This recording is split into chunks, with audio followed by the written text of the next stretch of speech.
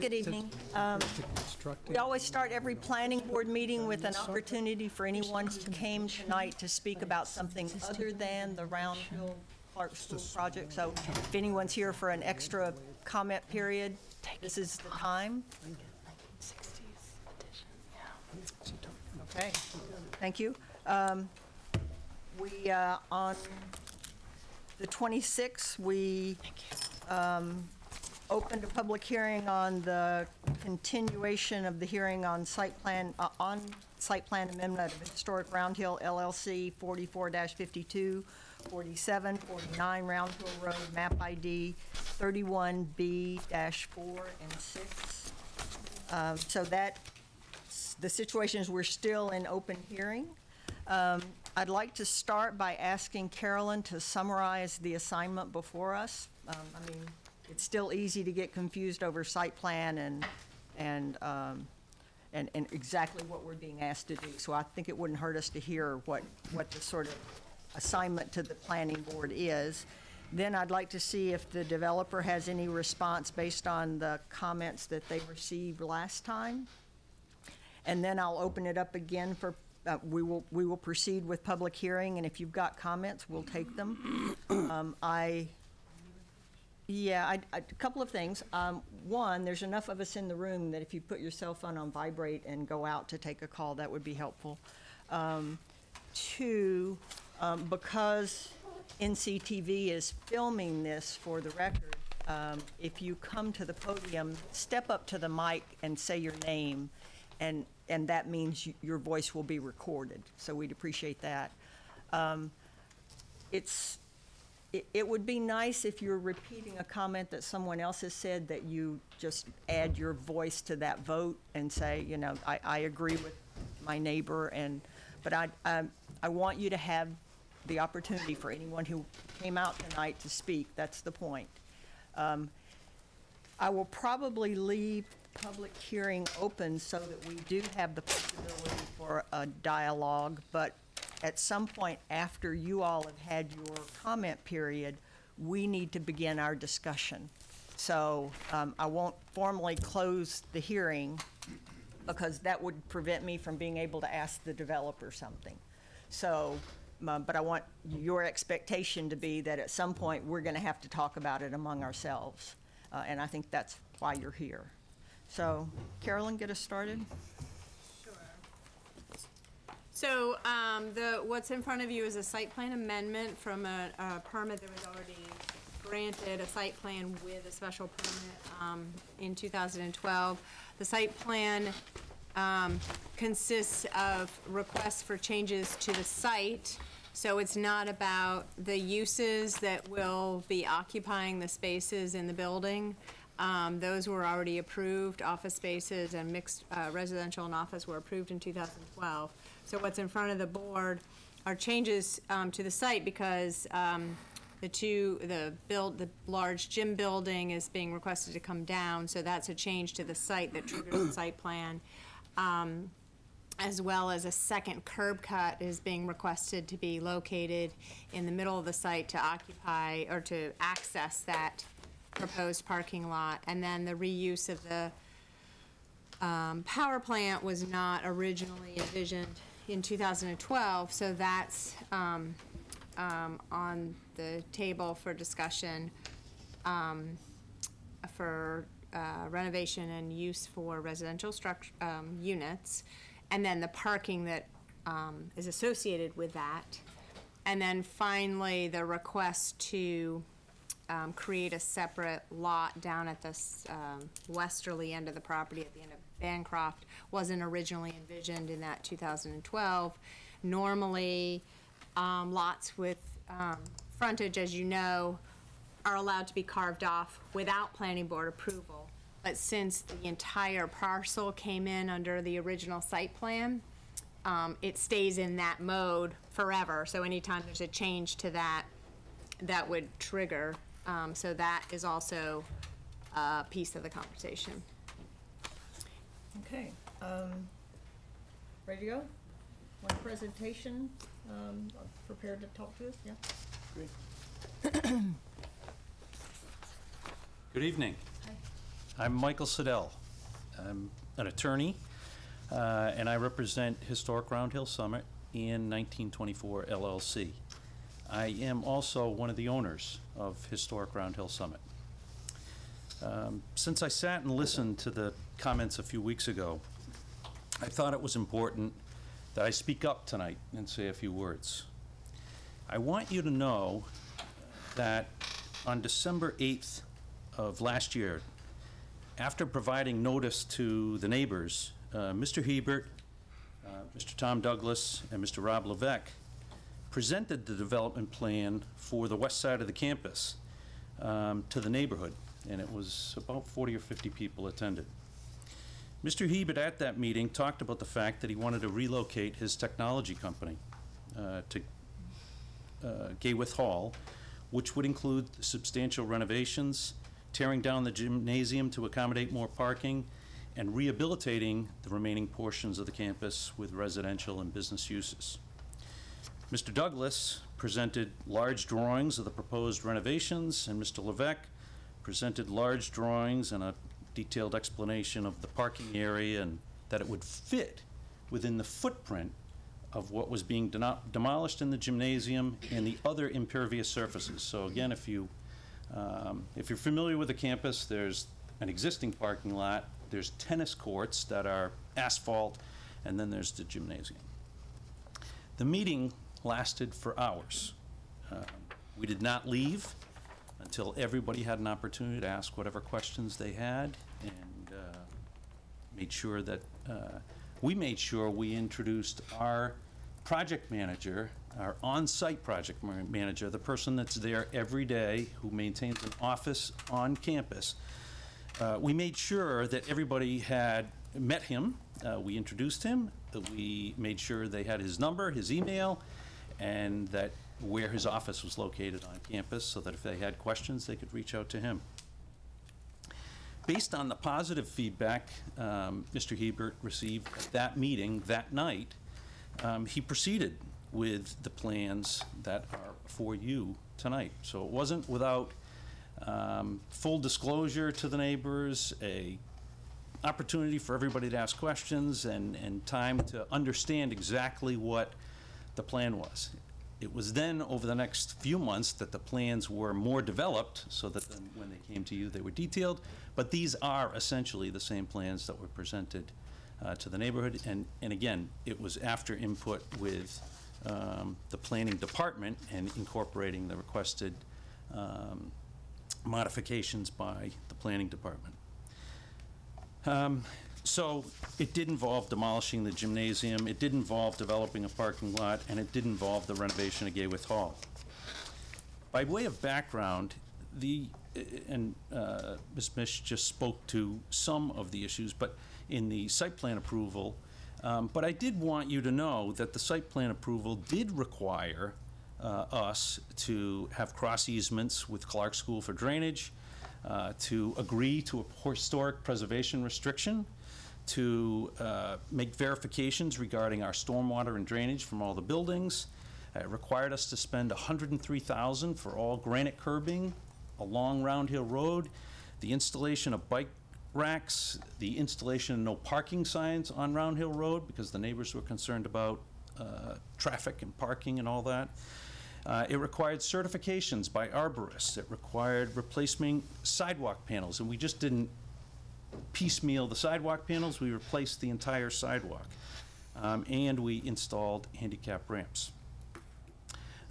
During that process, we had drainage analysis, we had traffic impact and access studies, and we had peak hour trip generations and parking calculations, and we actually prepared, with the guidance of the planning board, a formula to figure out when a unit was occupied, how many spaces that was going to take so that we didn't overburden the parking on site.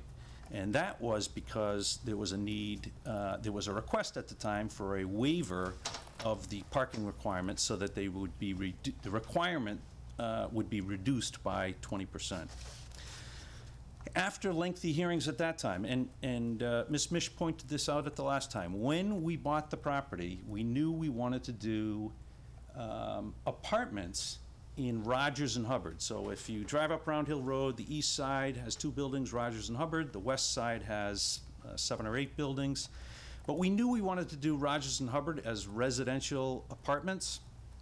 We had plans to do both apartments and businesses on the west side of the street. So she is absolutely correct. The plans were not definite, and we were talking with lots of people about what uses would be appropriate up there.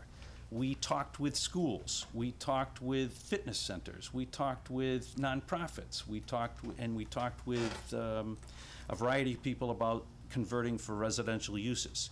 We talked with nursing homes, and so, but none of the uses really seemed appropriate for the campus. And so that is how it evolved into Mr. Hebert considering this as an option for his business.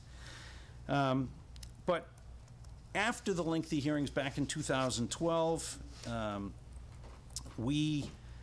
this board entered findings. And the findings were that the requested uses protect the adjoining premises against serious detrimental uses, that the requested use will promote the convenience and safety of vehicular and pedestrian movement, that access by no motorized means will be improved, that the site will function harmoniously in relation to other structures and open spaces, that the requested use won't overload and mitigate adverse impacts on the city's resources, and that the requested use meets any special regulations set forth in the city's ordinance. So it wasn't without a lot of consideration, a lot of effort, a lot of expense that we went through the process and obtained the permitting. As I sat and listened to the comments made at the last hearing, I got to tell you, I was a little shocked to hear questions about the use of the property.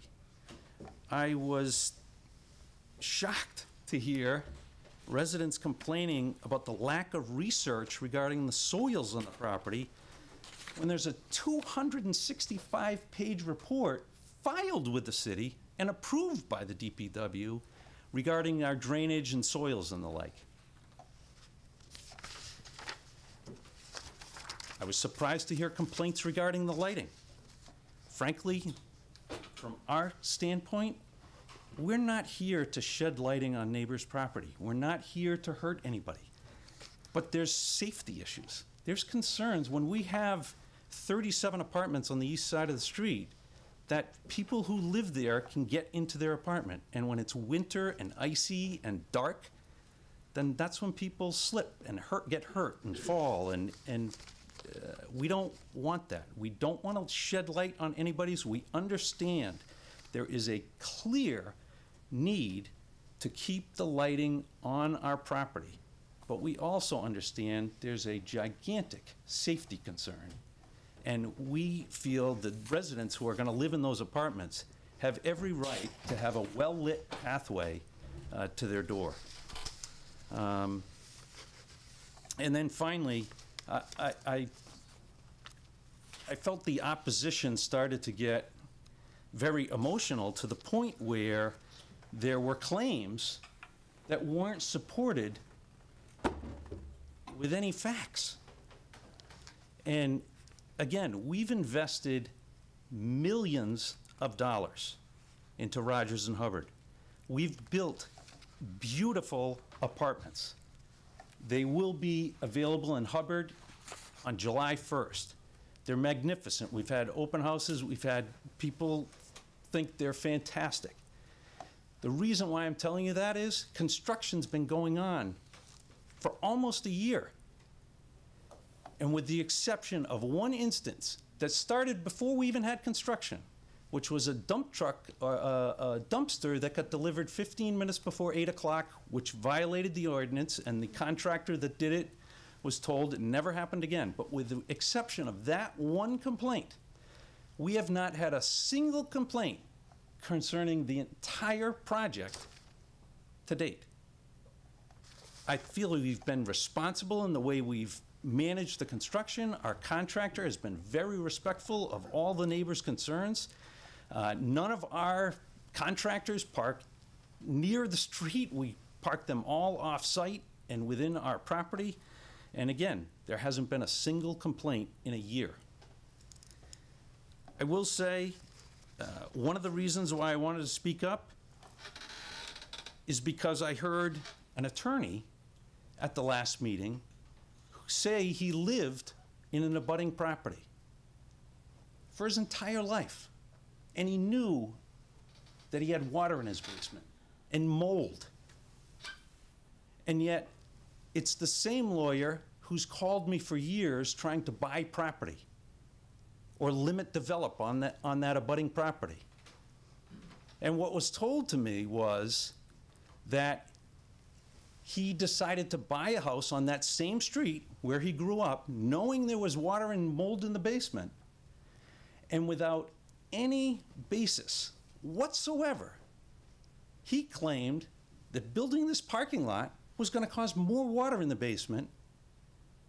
And he actually told Mr. Hebert that if he didn't agree to do what he wanted him to do, he was going to ask for geothermal studies and technical studies as a way to leverage Mr. Hebert into conceding that he should give up the right to develop Lot 4.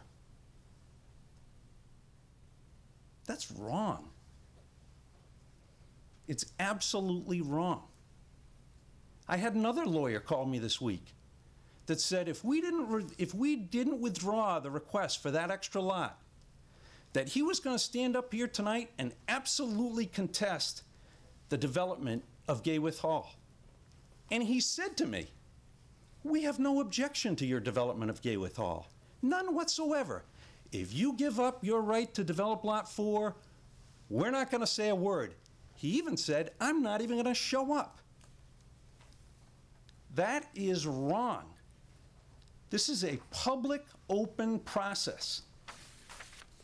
We are entitled to our rights as somebody who owns the land and is doing what we think is a wonderful, beautiful, historic preservation project. It's wrong to be held hostage. We completely understand and are sensitive to the neighbors' concerns. We don't want traffic. We don't want lighting. We don't want, major changes. But I can tell you, we are very proud of what we've done with these historic buildings. Their presidents have lived here. These buildings it's important that we preserve them. And so to have people come and threaten our livelihood and right to develop because they're not getting what they want, I just don't believe is a basis for you to deny a permit. I would like to invite Tom Douglas, the architect on the project. And again, one of the things that was said to me was that our architect was misrepresenting things to the board. I can tell you I'm insulted by that personally, and I'm insulted that somebody would challenge Mr. Douglas's or Mr. Levesque's integrity. They're both long-standing professionals that have worked tirelessly for years in this community, and to say that they misrepresented anything is absolutely, unequivocally false.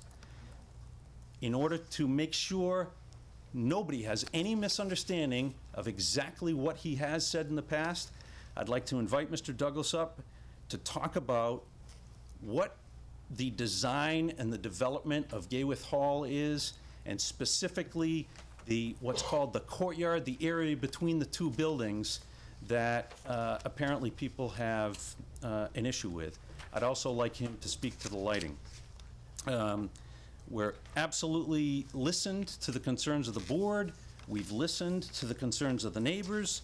We're prepared to talk about construction impacts to the Pratt House, a protection plan for the trees, landscaping and other plantings, and any other issues that the planning board feels are appropriate or reasonable or need to be addressed. We're here and we come in peace. We want to make this a project that you will be as proud of as we are. Thank you. Thank you.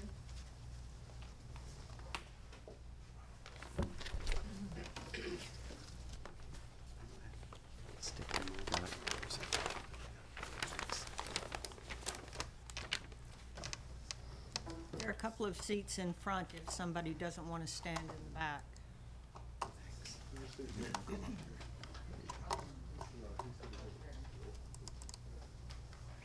Just click on which, this one. Yeah, that's it. Do these lights go on with the switch back there? Do you think you gotta have them on? So getting to the slideshow, which I can't really It can, but you might not be able to see that screen very well. It'll take a minute to start because it's a big file. I just had, while this loads up, I had 2 clarifications to make.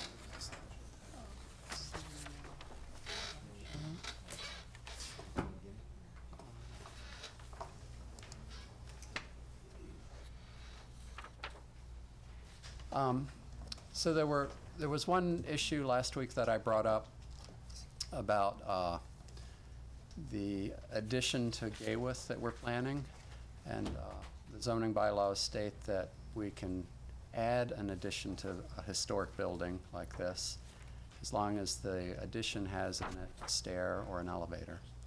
So what's up here in front of you, this plan here in pink, shows you the addition we're making to the building. It's an alleyway between the 2 existing buildings, and we're enclosing that.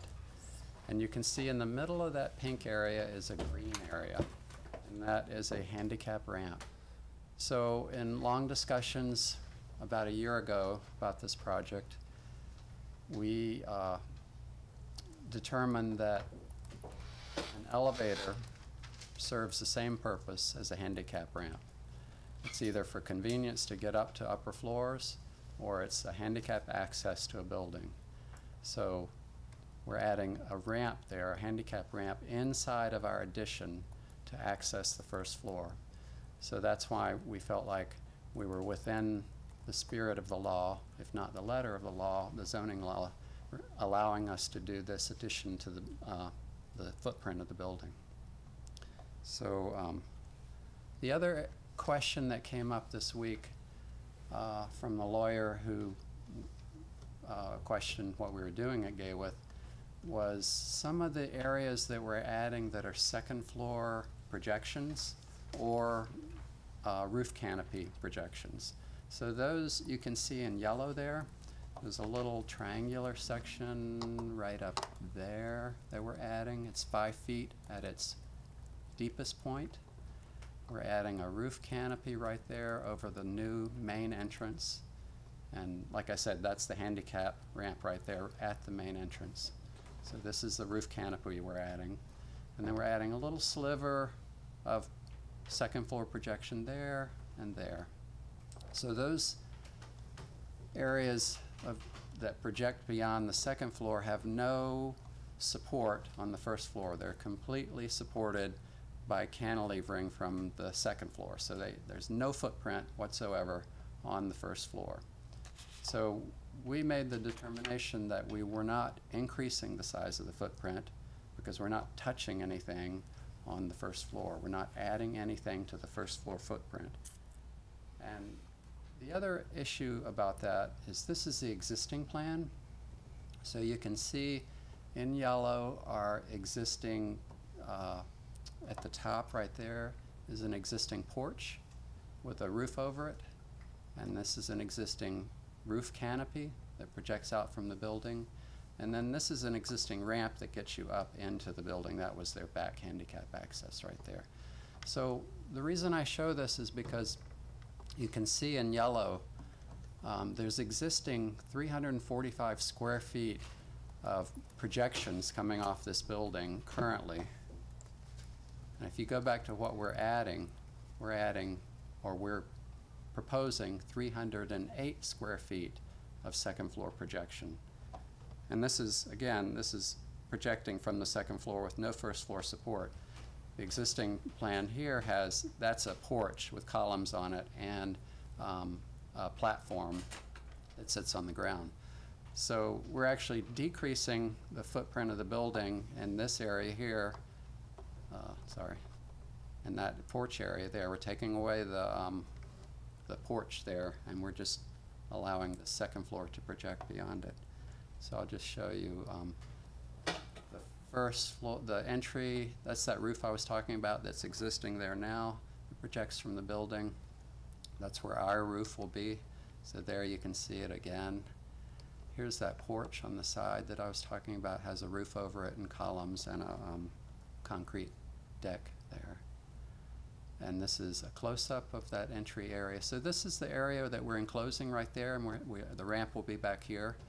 And then that's that existing roof there, and then this is an existing step. And then this is that side porch that I was talking about that is larger than the extension that we're doing right here. So we're pulling out our second floor right here and extending it out 5 feet at the point. That's an existing porch that's already there. So here you can see in the model what I'm talking about. This is our canopy over our entry. There's a little projecting second floor sliver right there. There's another one right there. And then this is the largest one right here that projects out 5 feet from the right there on the second floor with no supports below it. And you can see it above where we're cantilevering out the second floor there. And then that's the roof deck right there. So we need to get approval to do this enclosure of the existing space between the buildings, that little alleyway. And I think that we're within the letter of the zoning law by having a handicap ramp in there that allowing handicap access to the building. So that's that one question. The other question is lighting. And I'm only showing the lighting because I've done a little bit more work after last week's discussion. Everybody knows that this is the existing historic fixture that's on the south side of the property. This is the new light that we're proposing. It's the same thing we showed you last week. And the only reason I'm showing it to you again is because there'd been a question about that little thing right there is a glass, it's called an acorn. It's a little glass diffuser. And the question was, is that going to be visible from below? And the cut sheets show you that that acorn that diffuses the light, the bulb is way up there, the LED bulb. This is just a diffuser, so you're not looking right at the LED diode. And so that is tucked up underneath this metal shield to cut the light off as well as can be done for this a nice historic fixture. So there's the fixture we're proposing. Same as last week, 14 feet to right there. Here's the canopy. You can see that that acorn is up in here. And I think that this is about the best fixture we could get because the light source is tucked up inside of that metal canopy, and we've brought the bottom of the canopy down 2 feet lower than what is the maximum allowable in that district, in the URC district. So we're lower than what is required. We're only going to have 3-foot candles is what is the maximum allowable in this district. We have, this is a photometric, so right at the very center, we have 1.85 foot candles right at the very center of this fixture. And you can see 25 feet out, it's 0.1 foot candles. And there's a better diagram of it. And so this was the exact same lighting plan I showed last week of Rogers. It hasn't changed at all. This is new. What I did this week was inventory all the light fixtures on the campus, with the exception of what's at the gym. I disregarded what's at the gym. There's some big floodlights in the back of it, but I just disregarded those. So I looked at, you know, what would remain if we just didn't do anything. Obviously, we're gonna do a lot of work up there, but what would remain? So in the back here, you can see the back parking lot back off of Bancroft. There's 2 really large floodlights back there that have a huge spread. I think the pole is up about 30 feet. I didn't measure it, and I didn't measure the light distribution, but they are large, unshielded floodlights shining down. And the same thing happens at the boiler house. The same thing happens around Adams. They're just wall-mounted big wall packs that are halogen lights. Same thing happens all the way around Gayworth here. Just big wall packs mounted up about 20, 30 feet, something like that, that have a big distribution and no shielding at all.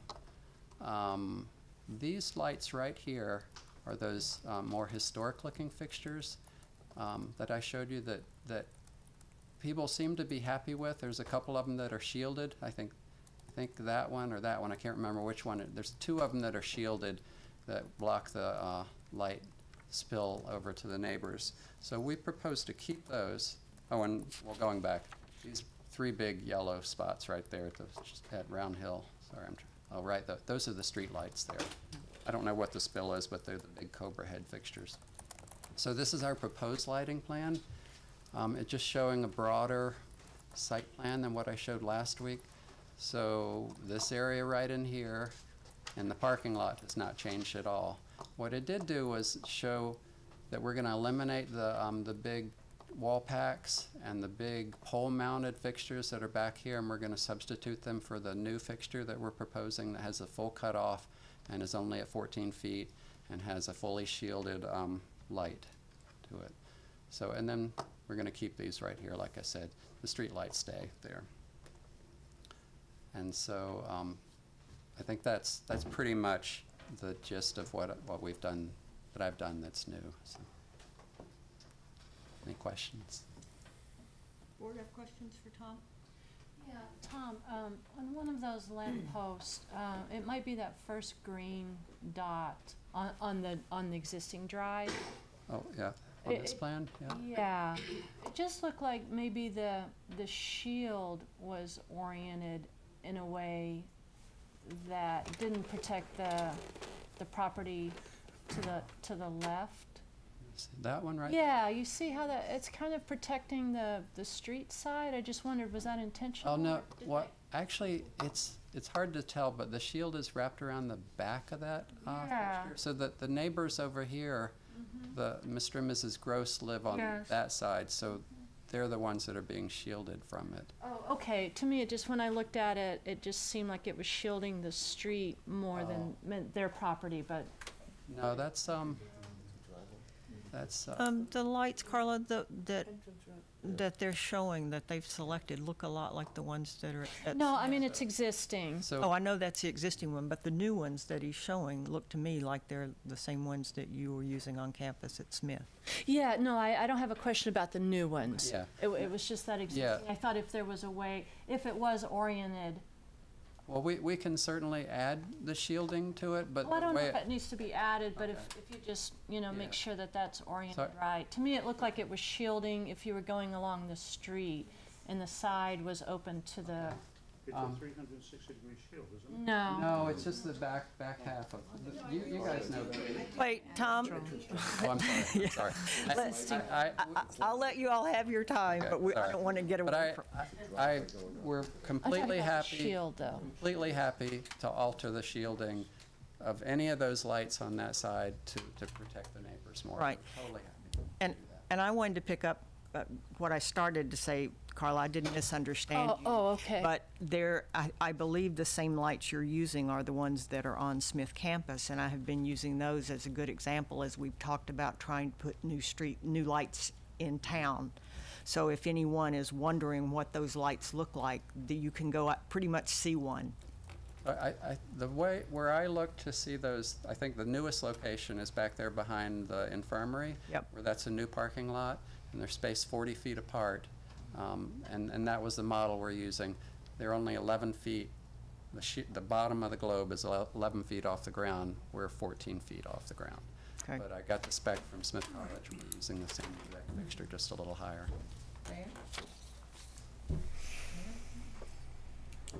Alan?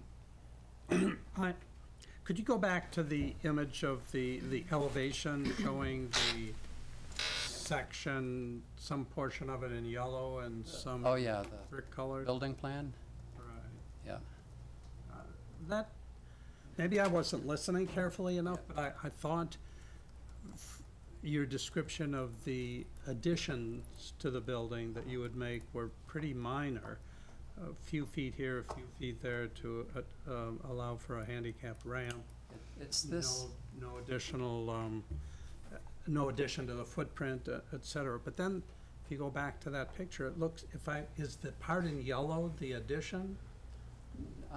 so this is the proposed plan. The part in pink, I'm sorry, the elevation, not the Okay. floor plan. okay.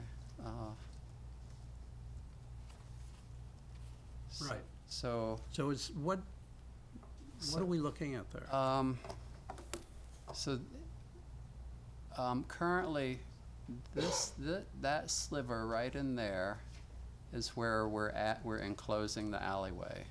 So it's not that entire section, because from here to there is existing building that we're tearing down.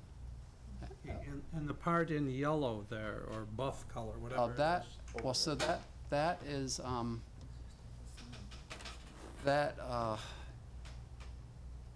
what we're gonna do is take that building down to its foundation and then rebuild it up on top of the existing foundation. So we're not expanding the foundation anywhere. The only new foundation we're adding is right there, that sliver. But everything else is built on top of the existing foundation. And so we're gonna build a high-performance building with new wall cladding and new roof. All right, so it's new construction, but not addition to the footprint. Is Correct. that the point? That's correct, yes. And the reason we can do that is because it's not a historic asset. It was built in the 60s, and we can take that section down. And it still works out to be it's not a full demo to Gayworth, not anywhere close. It's, I can't remember the percentage right now. So it could be construed as a small amount of demolition to Gayworth, and it's also not an expansion of the footprint, Well, did I understand you to say that would be taken down to the ground? just to the foundation. We'll keep the Right, foundation so that's a total demolition and rebuilding of that portion. of that 1960s section, Right. yes. Okay, thank you. Yeah, and that, I've already been through the Historic Commission and gotten approval for that. Okay, I have no more questions of you. You could leave your presentation in there if we have to come back to it. One more Okay. presentation? Hello again. Hey there. Good evening. For the record, Rob Levesque from our Levesque Associates. I'm going to try to address, if it pleases the board, what I'll do is address the comments that we got last time rather than go back through all the right information. Let me just scroll out of here for 1 moment. So I provided the board with a letter dated today, basically describing I've kind of categorized the questions and comments we got last time. And if it pleases the board, I can kind of paraphrase and go through that. Great. Please. Item number The one. letter will end up on the website, but, Great. so paraphrasing will be fine. Thank you very much. So we had questions related to landscaping and screening in 2 specific areas. After the last public hearing, I had an opportunity to meet with your planner, and we looked at the plan specifically. Along the Pratt House property line, there was a concern that we didn't carry our landscaping towards the front, which was a good comment.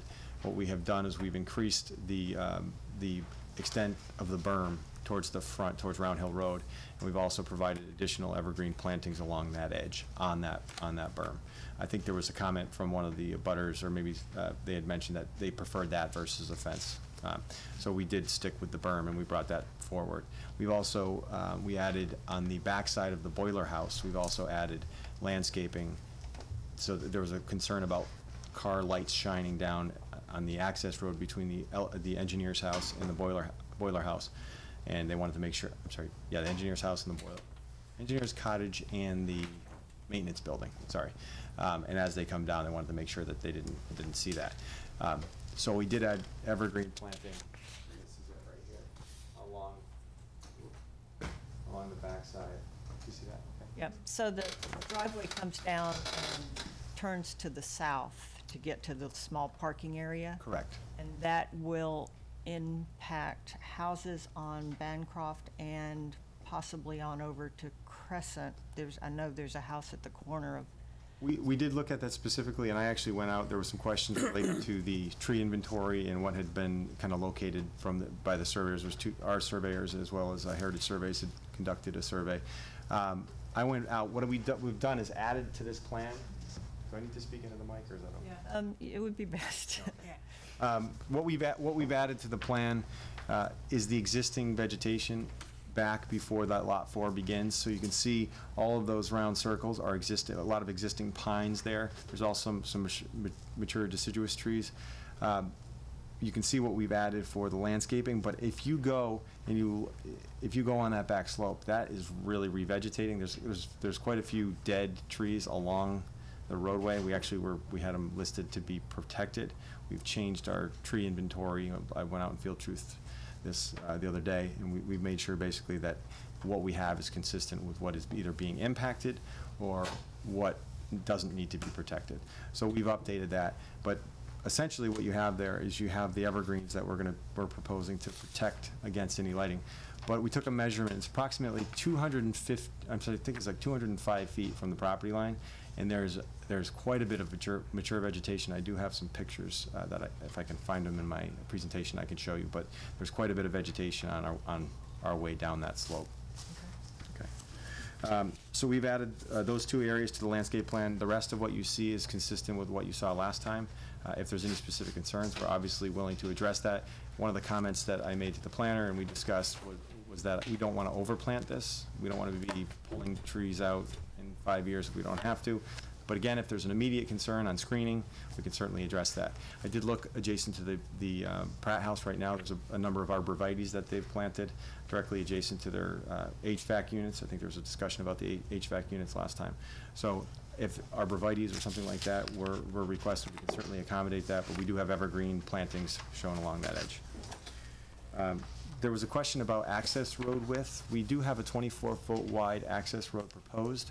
There's existing vertical granite curb down on the edge of Round Hill Road, so we're planning to tie in with vertical granite curb into that, which is fairly unforgiving when you're driving a delivery vehicle. So the thought process was to provide the requisite radii so that we wouldn't have trouble with emergency vehicles. We'd like to stick with the granite curb down there. It is a little bit wider at the throat because right at the, as our 24-foot wide access drive comes down, it obviously bends out with the two radii on either side. So it's a little bit wider, but we'd like to, if the board would accommodate that, we'd like to leave it the way we have it proposed. If not, we would have to change the material that we're using down there or do some adjustment to that curb. Excuse me, you talking about the proposed cut? Yes, ma'am. Thank you. I think Tom covered the lighting, but I did want to point out that the lighting that we're showing on the plan is consistent with the requirements of the standards provided in time saver standards for landscape architects specifically. There's a table that describes what type of lighting you need in certain areas. I actually had a concern that closer to the building that we're going to be a little bit darker than we should be. Typically, they're like in certain areas with ramps, as we have in these pedestrian access points. I'd like it to be a little bit more well lit, but I think we're comfortable with what we're proposing. But we are consistent in that 1-foot candle that Tom's talking about is what's suggested in time saver standards. There was some question about the southern access. I should probably bring that up. So the southern access, which is this, if you can see my cursor, it's this area over here. There was some discussion as to how that would be handled. I know there was some discussion last time, questions about emergency vehicles and whether or not they could get in. So they would like to maintain that. This building right here is a very viable building on campus. They'd like to continue to keep that viable. They feel that there's no immediate parking in this area and there's no real access to this, but they would like to kind of keep this available as needed, and especially for delivery vehicles. As I mentioned before, as you come in on this curb cut, you come around the back, you would back in the delivery vehicles here to the loading area, and then you'd be able to continue around. In order to prevent normal vehicular traffic, We have proposed, and I have a cut sheet of removable bollards. They're fluted removable bollards with chains in between. We would propose 3 along that access so that it would be completely closed. In the event of a delivery vehicle needing to get in there, they would be able to remove those. I don't think it would happen often. They might find an alternate route, but that was what the applicant would like to stick with, and would really like to maintain that access. Or I'm sorry, only for delivery vehicles. As far as I have a little area here regarding open space calculations. There was some discussion about Lot 4 last week, or 2 weeks ago. We wanted to make sure that we kind of described the open space, because I don't think we actually provided a calculation. So we went back and we did a calculation of the open space. There's a 30% open space requirement in the URC district. So just to give you a little breakdown, there's a 30% requirement. We have 51.2%, so we're well over the requirement. And if it was ever to be broken up, or if this permit were to be broken up into either side of the street, because there is currently right now 2 proponents, so it may be logical to do so, we wanted to show that we would still be compliant. So we would still have, if we broke them apart, we would still be compliant on the west side. West side would still, with the creation of Lot 4, would still exceed the requirement at 39.4%. And currently on the east side, we have 65%. So we are compliant, no matter how we broke it down. We're compliant with open space. We thought that was important to point out to the board. And again, a little bit more on Lot 4. We read through the URC district regulations, and I kind of paraphrased the regulations in this item, but essentially it says that they're looking for, single and multifamily housing.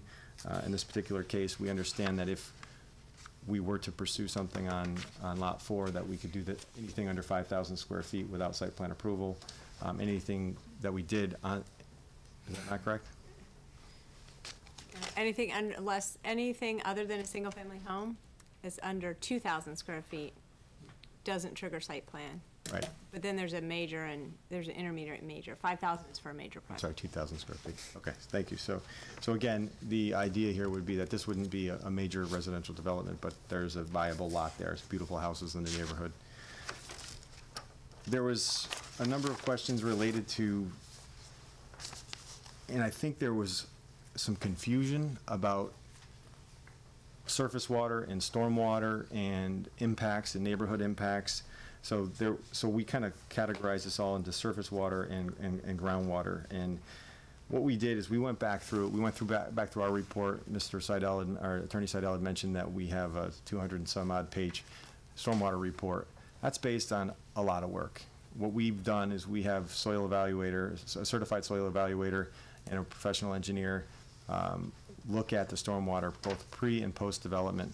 And we not only look at the soil types, we look at the topography, we look at the cover types. All that gets looked at. There's a program that we use to analyze that. We have data from test pits that we've conducted, not only in the area of the subsurface system, but also surrounding that area, pretty much at the top of the hill. And we describe that in here, but essentially I want to point out a few things. The required setbacks under the DEP stormwater management standards for any of these subsurface systems and also for recharge facilities. All of those standards have been exceeded by tenfold. There's basically a requirement that you have your subsurface infiltration system 10 feet away from a building. I measured on our plan, we're about 205 feet with our subsurface infiltration system at the boiler house, away from the nearest property line. Down on Crescent, that's to Crescent. Beyond, in the backyard, to the house, it's probably another 30 or 40 feet at least to those home locations. Now there's a 25-foot grade change from the bottom of where our infiltration system is to where the houses are. So we are up on a high point, obviously, that everybody's aware of that. And then we've dug down, and we have not encountered seasonal high groundwater. Our soil evaluator did not find seasonal high groundwater up there. And we're not contesting the fact that these folks down in Crescent probably do have seasonal high groundwater. And again, these folks have water in their basement. So likely what's happening is those basements are sitting in seasonal high groundwater. So we're way up the hill, we're way away, and we exceed all the requirements for stormwater management. We have provided that information to the DPW and engineering department, and they have reviewed that. We feel confident that there will be no impacts to the surrounding homes based on groundwater recharge. The system that we've designed recharges to a point, and then it utilizes the existing system. The system that was there was substandard in our mind, so what we've done is we've basically upgraded the existing system on site. That system always tied into a drainage system on Bancroft. We've upgraded that, we've increased the size of a few of those pipes, and we've provided all new structures all the way down to Bancroft. So that will, hydraulically, will handle more loading. The driveway was a concern of a neighbor. They were concerned that the driveway from the boiler house would be removed, and then if it was removed, that sluiceway, or that almost looks like an alpine slide, that currently carries the water to Bancroft, would no longer intercept water. And that is somewhat accurate. Removing impervious surfaces from that slope, that will be reseeded, regraded and seeded right in the area of the driveway. There's about 60-foot length of that will still be left temporarily till they figure out what will be happening, if anything, with Lot 4.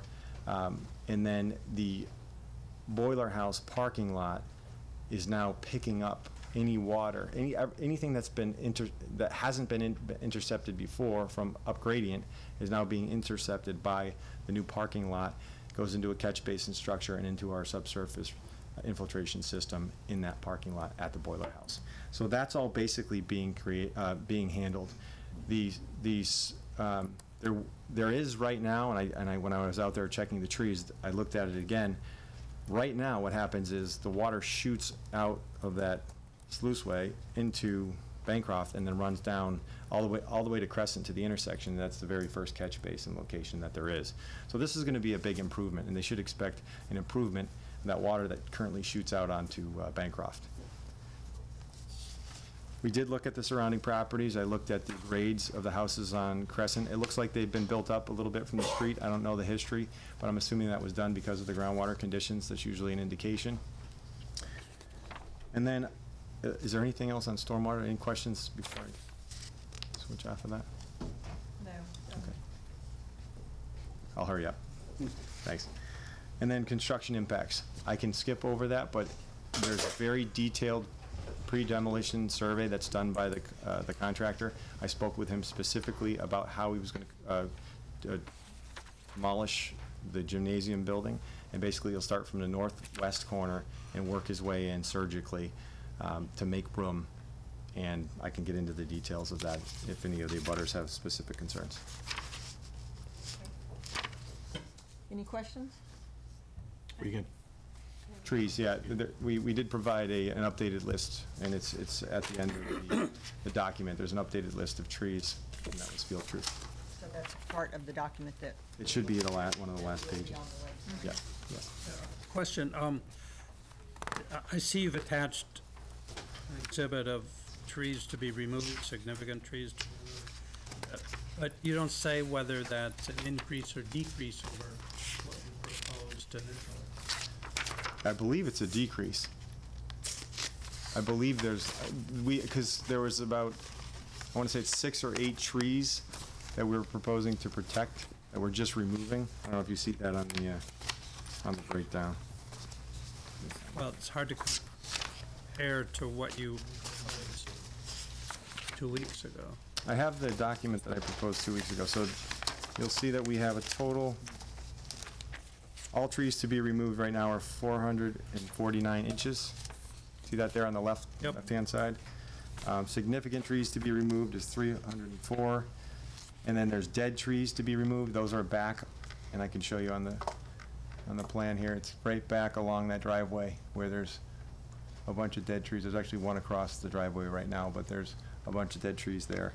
So I can go back to the other document to give you a comparison if you bear with me for 1 second.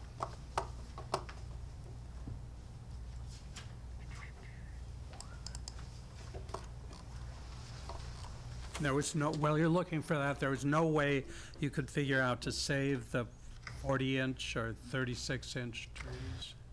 The 40-inch that I believe you're speaking of is just smack dab in the middle of our parking lot. I was disappointed. It actually was listed on the other survey as a 10-inch oak. I believe it was listed initially as a 10-inch oak, and it's actually a 40. Shows on the plan as a 40-inch. We've updated it since, yeah. So, but there's no way to save that? Not really, no. The top of that tree is also dying. There's a lot of dead growth in the very top of that tree if you look at it. I think that might be a different one. Boy, it looked pretty healthy, the one I was. Yeah, Okay, maybe I'm- yeah, maybe I'm- the one that we're, That one's the one between Round Hill Road and the gymnasium. Excuse me, which tree is this? Just out of curiosity, since we look at all of them from our apartments. A 40-inch maple? I can, The huge one by the tennis court? no. Oh, okay, good. So it's right in here, pretty much smack dab in the middle of our parking lot. And I think the one that Mr. Douglas was talking about is just down gradient of that, which is right here. That's got a damaged trunk as well. So in terms of whether you've increased or decreased the number of trees? So we have a total, all trees to be removed at 2 weeks ago of 403 inches, and we have 449 inches that we have confirmed. So technically, it's an increase over 2 weeks ago, based on further investigation. And what about the size of the significant trees? I have 304. 304 number change? Yes, it was 224. With 111 inches of dead trees. Yeah, I got the 111. Okay. Any other questions? I had a couple of questions.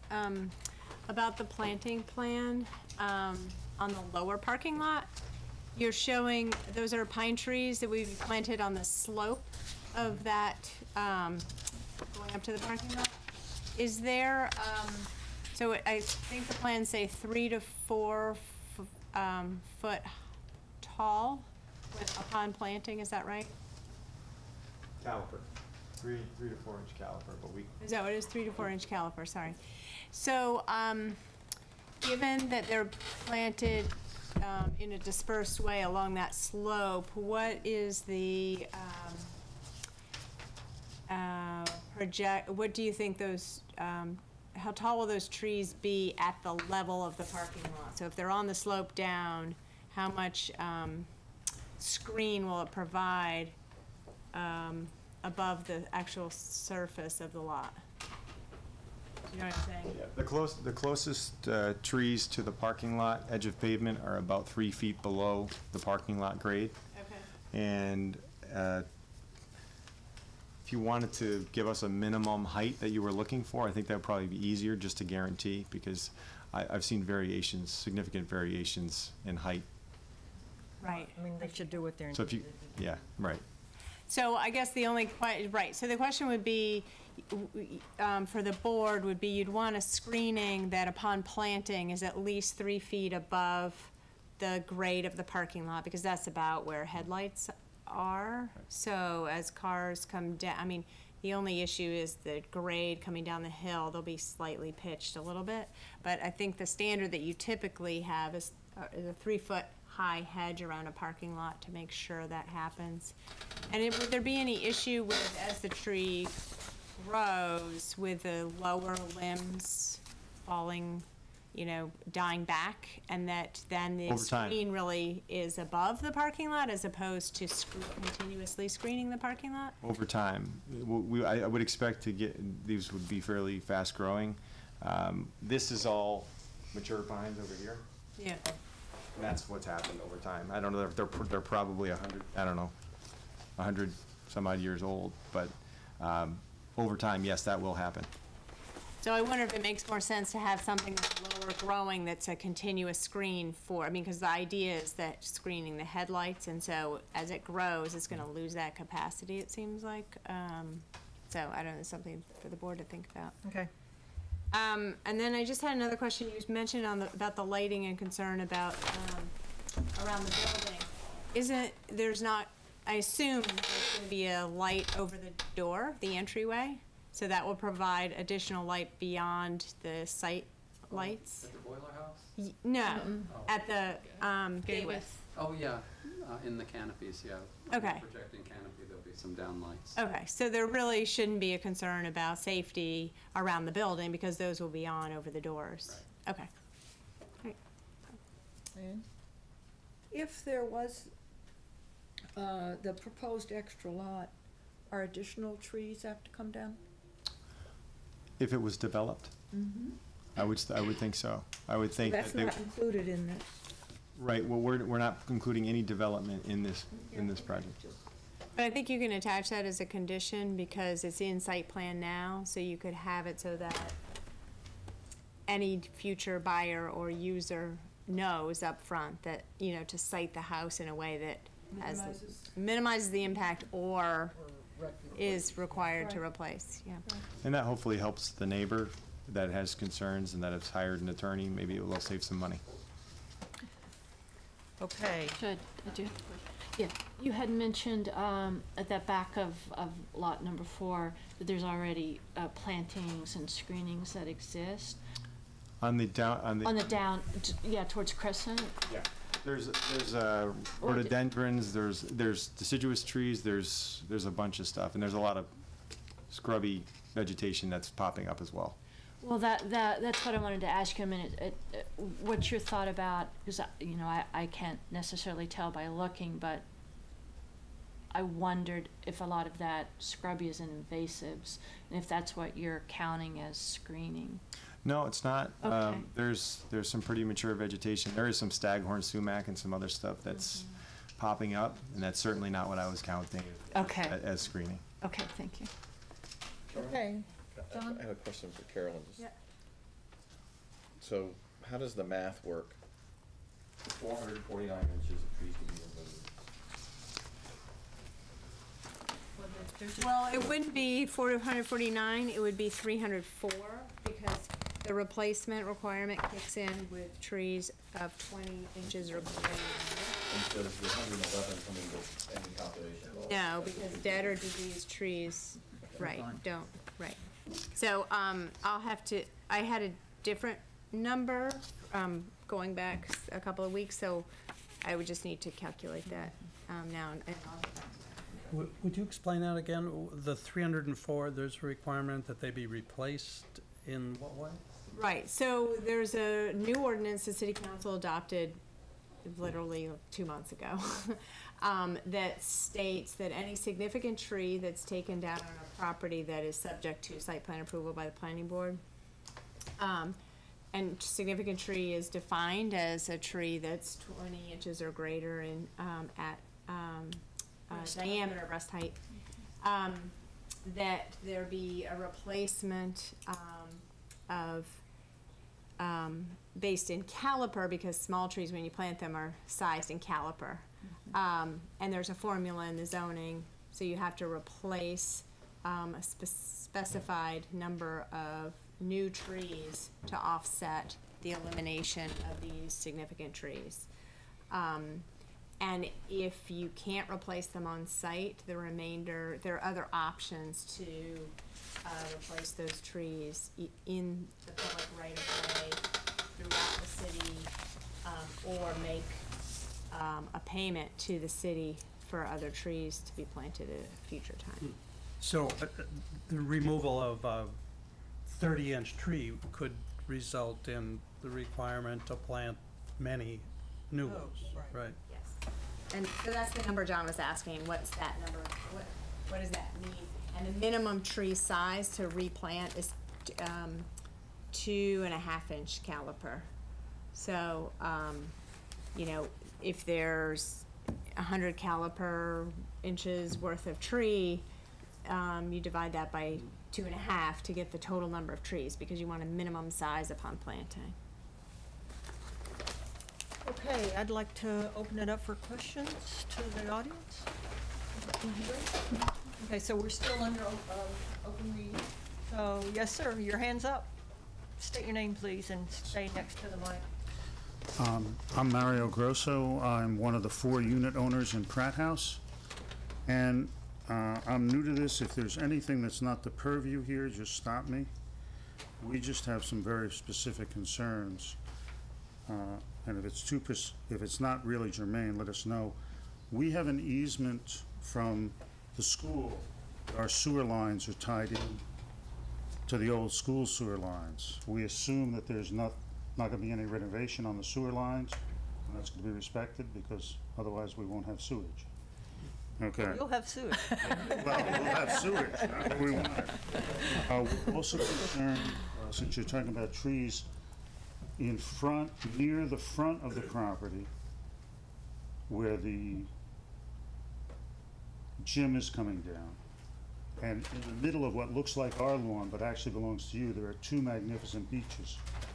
Those are going to be protected? The one in the front? Yes, speak to us and we'll. Okay, I'm sorry. Yeah, we'll get you the answer. Yeah, It's my weak effort to maintain. I'm sorry. No, Yeah, can you answer the Beach Street question? Yes, sir. We are aware of the beech trees. I went out and looked at them. There's one that's damaged at the top, or diseased or damaged at the top, and that will need to be addressed. Can you do it by trimming it as opposed to taking it down? I would check with the arborist on that. But is that the one at the street? those are planned to be left, Okay. not touched, untouched. Okay. And there's 2 things that maybe it's not the purview, but we've never heard addressed. There's a building we look at called Perkins. I've never heard anything about it, what's going to happen. And there's also a huge back parking lot, which I've never heard if it's going to be maintained, torn up, renovated. Can you tell me where that parking lot is? It encompasses the whole back of the, it's the old parking lot. It's the old parking lot that goes across the whole back of the old school on our side of the street.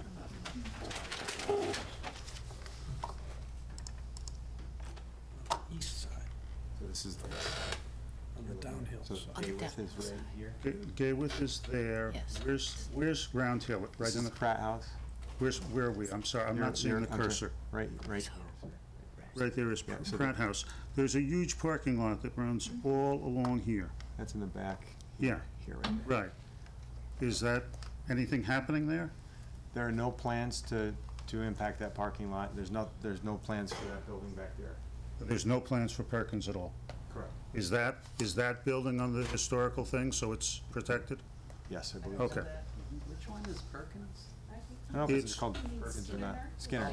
Yeah. Well, I was told by my housemates it's Okay. Perkins, I'm So sorry. this is the building, right here, if you can see the cursor. Skinner will That's get Skinner. renovated to. Skinner will get renovated to National Trust standards. Thank you. And there was some mention of the housing on the east side needing overflow parking. Would that be in the new proposed lot? Because we were wondering whether we were going to have people coming in day and night in that lot. We're not objecting, we were just wondering. I can speak to that. There may be temporary overflow parking while Hubbard is finished. As I said, that should be ready July 1st, but Rogers is still under construction. So in order to preserve a safe environment, we may have, and to stage the construction, we may have some overflow parking in, across the street on the west side. But our ultimate plan is to have enough parking on the east side to accommodate all of the apartments.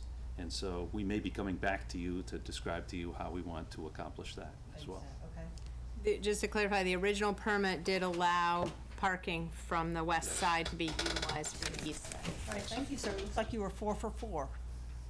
And the last question, which is really just a suggestion, now that that huge tree that we face is coming down in that parking lot, is there any feasible way to consider to having that as sort of in the parking lot, like they do some, or is it too much of a safety hazard or anything like that? Just a suggestion. Okay, thank you. Next? Can I say one quick thing about Yes. Pratt House? We do plan to get together with you guys on a weekly basis during demolition and try to lay out the entire schedule and stay on top of all your concerns, because I know that we're very close to your house and we don't want anything to happen to your house. It would be a big legal problem for us. So we really want to be careful about that. Thank you. Thank you. Yeah, I've got one in the front row, then you. Yes, sir? Good evening. I'm Good name. Joachim Stieber in Crescent Street. And you have heard from the proponents about the apartment buildings that have been built, but I don't think in our last meeting anyone questioned those apartment buildings. Our questions were about the proposed 90 parking spaces increase in this proposal for the check writers operation in Galbraith. And that means we are talking about 100 cars coming in each direction and changing the character of the neighborhood. And this is what requires this additional parking, which is sort of symbolic of that increased parking spaces required for this new industrial business. And after the last meeting, I went back to myself and we thought, there is the impression arising that we are against or further business development in Northampton. This is not the case. But it's a question, where do you want this kind of extra traffic, 90 or 100 vehicles coming and going each time? Do you want it in a previously residential area, going up the narrow, steep Round Hill Road? Aren't there other properties in the city? I was just thinking, the last parking lot next to, next to Foster Farrar, and where the former car dealership was, opposite where the Florence Savings Bank is on King Street. If you have a business with 90 cars coming and going every day, it should be near other businesses which would appreciate that traffic as customers. But what you are doing instead is we are being asked to approve a plan to inject this industrial enterprise into a previously residential area. And that is something very problematic. If the plan were to put residential housing in Galbraith Hall or something, I don't think you would hear this concern, because we wouldn't have these 100 cars coming and going every day. So I'm asking you, in the interest of having this kind of a business, where does it belong in Northampton? Does it belong on top of Round Hill, or does it belong in an area where it is adjacent to other businesses that would in fact appreciate having that traffic as potential customers and neighbors? Thank you. Thank you. You, sir. Yes. Oh. I'm just going to keep the mouse. I have to move the mouse so it doesn't go to sleep. So it's like I'd also like to add that late in the day today, the planning office got 2 letters that I just want you to know that we've gotten. I'm not sure that all of us got it in time to read, but one was from Sarah Metcalf, who was concerned about overarching climate change issues, concern about nighttime lighting, concern about an increase in the number of parking places, and tree survey clarification. And the second letter was from Ed Linehan on lighting, on motion detectors, the height of the lights, landscaping of the corner buffer, and parking spaces, tree inventory, use of Lot 4, and a hydrology study. Sorry to have you wait for that. Thank you. My name is Attorney John McLaughlin. I represent Mr. Nelson on Crescent Street. I am the attorney that called the applicant's attorney. And I didn't make any secret threats. I said to the applicant's attorney exactly what I said in writing here last time and what I said in person here last time, is my client has good legal arguments against cutting off Lot 4 from the existing site plan that it's part of. my client also has very good arguments to show that the reconstruction of Gayworth Hall is flawed and has some real legal problems. And I said if we could just resolve the Lot 4 issue so that there's a nice buffer between my client's property and the development, I wouldn't put up more of a fight. But they insist upon going forward with everything, not changing anything, not making any accommodations, so I had to come here again tonight. And I filed a written opposition also.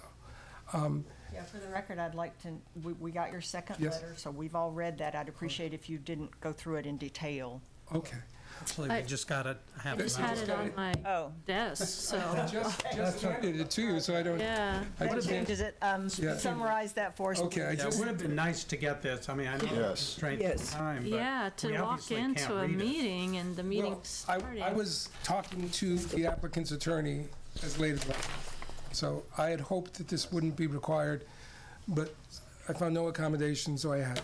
And the applicant's attorney also got very angry at me for saying things about their prior statements at the last hearing.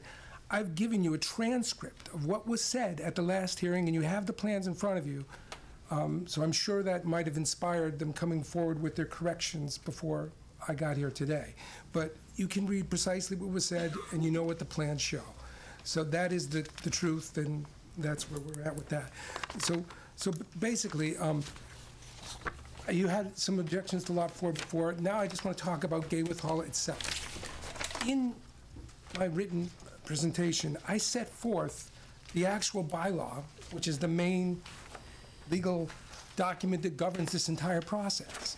Please understand, nobody has the right to build any kind of office structure in this district by right. This is not a neighborhood that's meant to have office buildings in it. The only way you can put an office building here is if you're doing it to save a historic structure. That's it. And there's a long bylaw there that you should read or at least take a look at, because that is what everything is based upon here today. And it's long and it's complicated. And but one thing it doesn't say, it does say that if there's a part of the historic structure that's ugly and not historic at all, you can tear it down. You can do that. It doesn't say you can then go and build a brand new, modern, bigger, taller structure on top of it. It doesn't say that. They are asking us to imply, to infer. It's going to be up to you. You're going to have to do this, because somebody's going to have to say what this bylaw means. But read it. It doesn't say that they can do all this reconstruction on the footprint. It simply doesn't say that. And because it doesn't say that, I submit that you don't have to give them that. It would be nice, they'd like it, they don't want the old dirty building, they want to build a brand new structure, and they want to tag this modern structure onto the historic building we're trying to save. They say they have a right to do it. I don't see that in the bylaw itself. The way I read the bylaw, it says that they can use the entire footprint of the historic structure, even the newer part that's tagged onto it. They can do that. They can undertake construction beyond the footprint, only to accommodate an elevator or a stairway. That's it. They can demolish the non-historic additions, but then it doesn't say anything about, and then you can build a massive new structure. It doesn't say that. But they want you to infer that, because they can make more development by doing that. So, firstly, I say that because it doesn't say that, you've got to look at your bylaw. Your bylaw is basically a restrictive bylaw.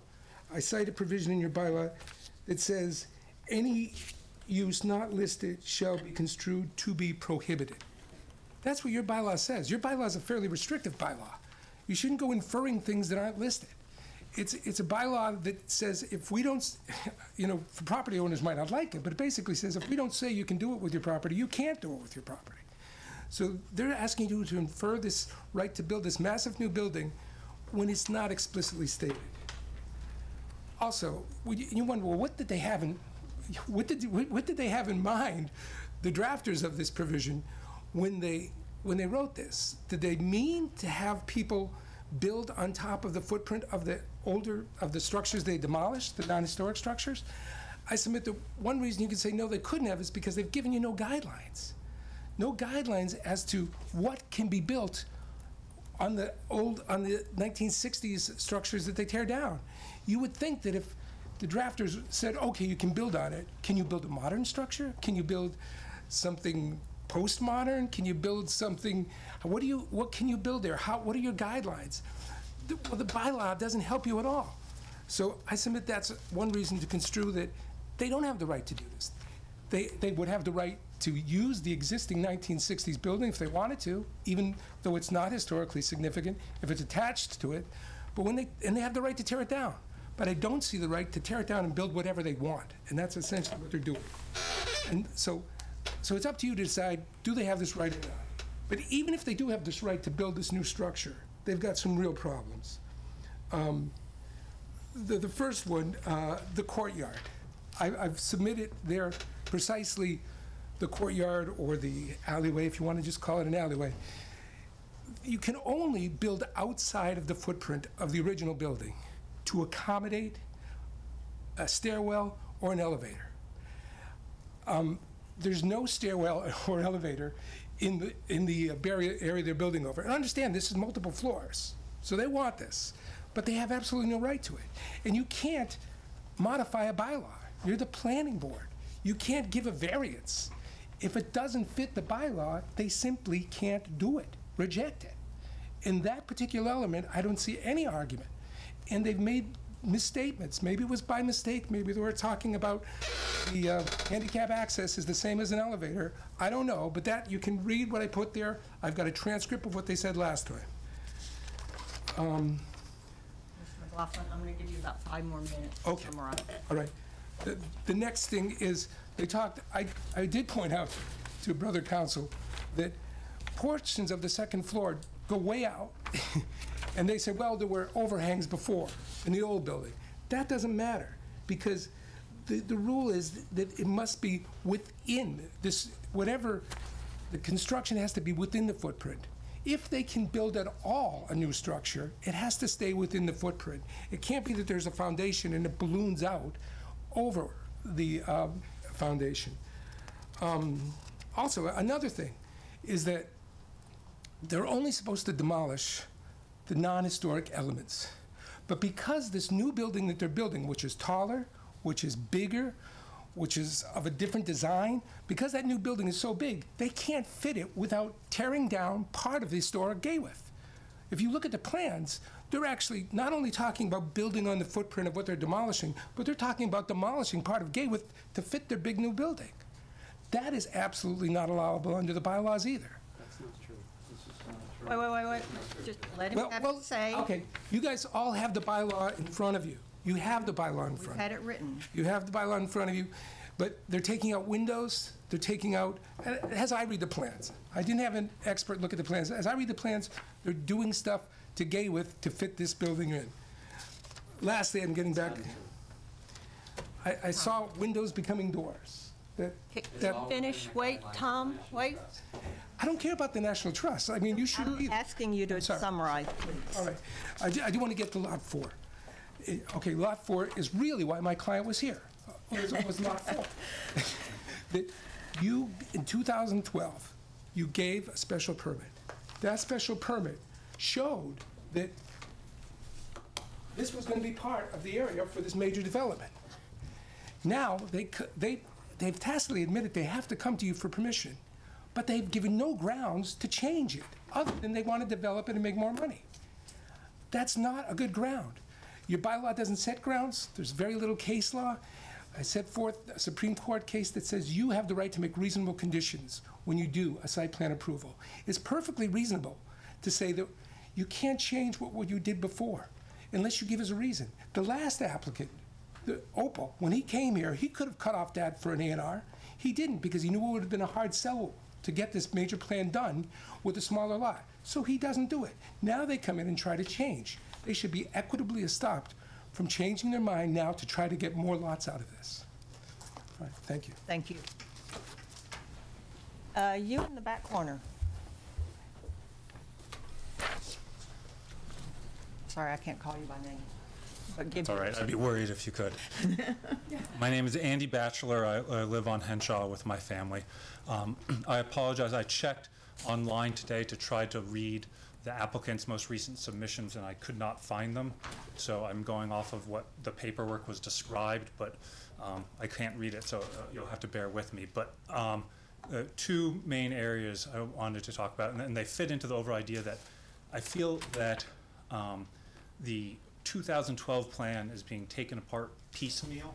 So there was an approved plan in 2012, and that there's going to be substantial changes to the approved plan, but the applicant is doing it bit by bit to make it seem like there's less substantial changes. So parcel 4 is being carved off. There's the big parking lot on the west side being submitted here today. And I just heard for the first time that there's a planned parking lot for the east side for the apartment buildings over there, that they're going to expand that parking lot. At the first I've heard of it, they said that they're going to go for that in a second application, but I feel like that defeats the whole purpose of a comprehensive site plan. Everything was considered together, and when we're talking about the parking, when we're talking about the lighting, when we're talking about the development of this site plan, when we're talking about amending the existing approved site plan that's only 4 years old, we should really talk about the whole thing and not do death by 1,000 paper cuts, where we take a campus that had a suitable but small amount of parking and completely switch it over into basically the largest parking lots, private parking lots in downtown Northampton. And so I noticed that, as far as I can tell, there's been no submission from the plaintiff that changes the parking spots, and there's no suggestion of reducing it by 30 to get down to 229, which I believe is the regulatory suggested number for development of this side. And I was speaking with the applicants last time afterwards. It might be that there's a reason for this large number of parking spots. And if we don't have this large number of parking spots, maybe they'll have to build more on the other side, or maybe people will park down on Crescent. But none of that's been mentioned. There's been no offer of proof. They're going off the old traffic study. They're going off that there should be actually fewer cars now than before. And so I ask that this board, when they make their conditions, have the conditions reflect the whole site plan, so that we're not back here 6 months from now when they want to do something to Skinner that changes it slightly. We're not back here 2 years from now when they want to do something from the east side. From what I could tell you, from what I could hear when talking about the tree survey, it sounds like the tree survey was done exclusively to the west side of the property.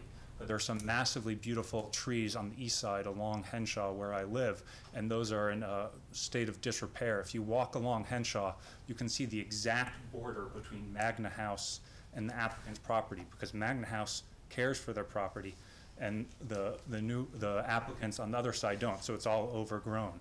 I could be wrong, it might not be the exact border, there's no flag there, but it seems to match up with what the property is. So I think that this development will be, I speak for myself, I think this development can and should be good for the neighborhood. I think that the applicants, by and large, have listened to a lot of the concerns about lighting, about the demolition from the people who live next door in Pratt House, and they've been responsive in that regard. But it seems like they've decided the number of parking spaces that they've wanted, and they're not going to change that, even though it's drastically more than the regulations suggest should be there, and that they're slowly, part by part, taking it apart and doing it. And I ask that you put conditions that whatever, if you approve their plan, they haven't offered another one. If you approve their plan, I ask that you impose conditions that the entire site plan, all included parcel 4, the other side, not have any more parking, so that we don't go through this fight again on every little step. Thank you.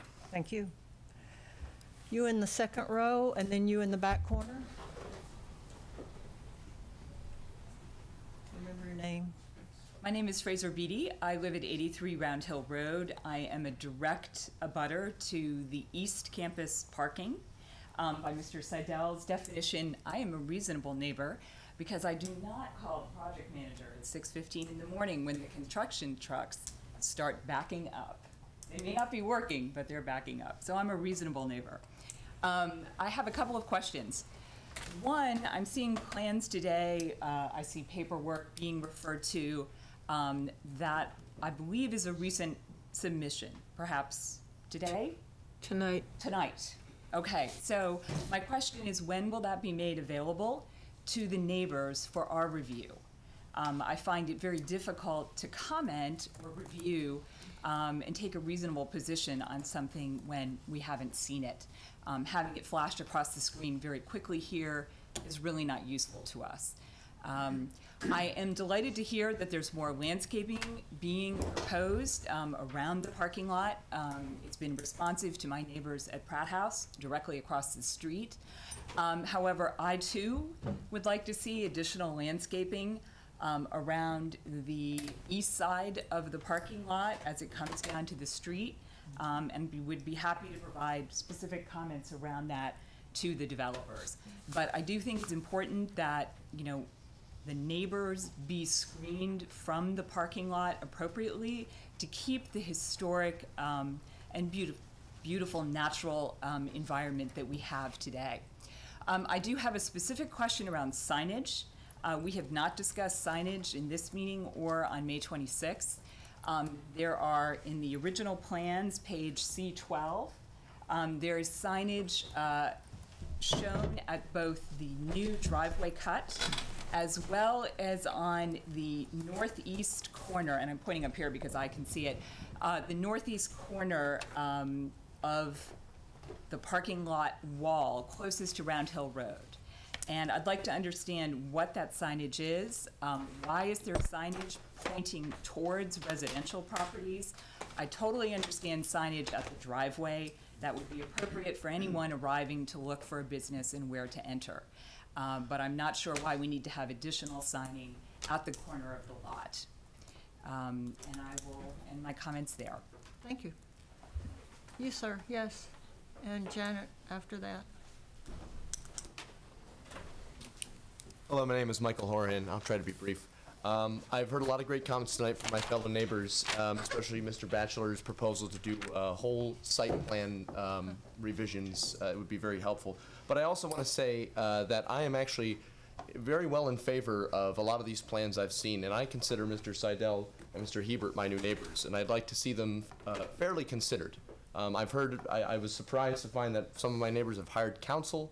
I hope that there is due consideration, fair consideration for all of these things. I myself look forward to having the gymnasium removed. I think it's a blight, and I think a lot of the, honestly, a lot of the comments sound like it's just comments for comments' sake, and I hope it's not going to gum up the works to have some of this stuff done. Obviously, we want to consider the health of trees and sightlines to existing properties, but frankly, I just hope that this board is fairly considering the proposal that our new neighbors have put forward. And can we get your address for the record? Sorry, 127 Round Hill Road. Thank you, sir. Thanks. Janet, you were next.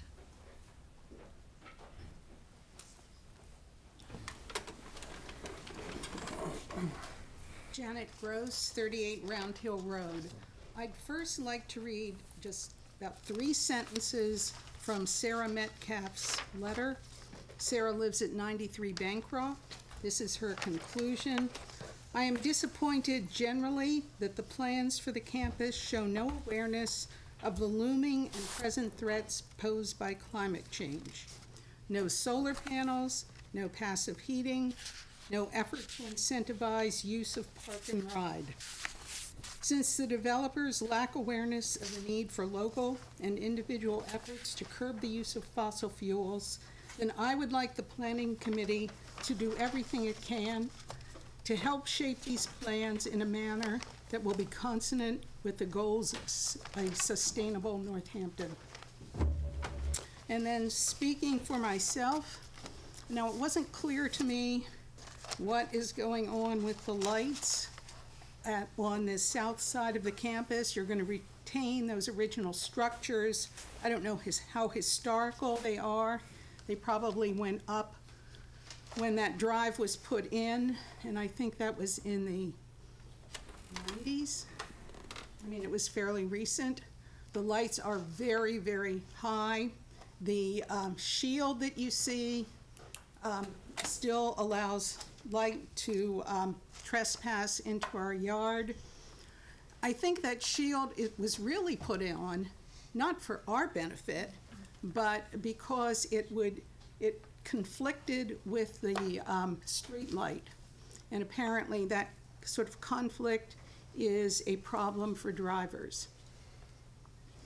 And I also am not clear whether or not there will be any sort of buffer between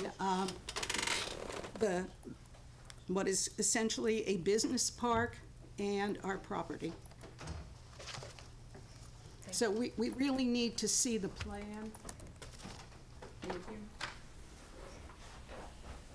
you. This, and then you?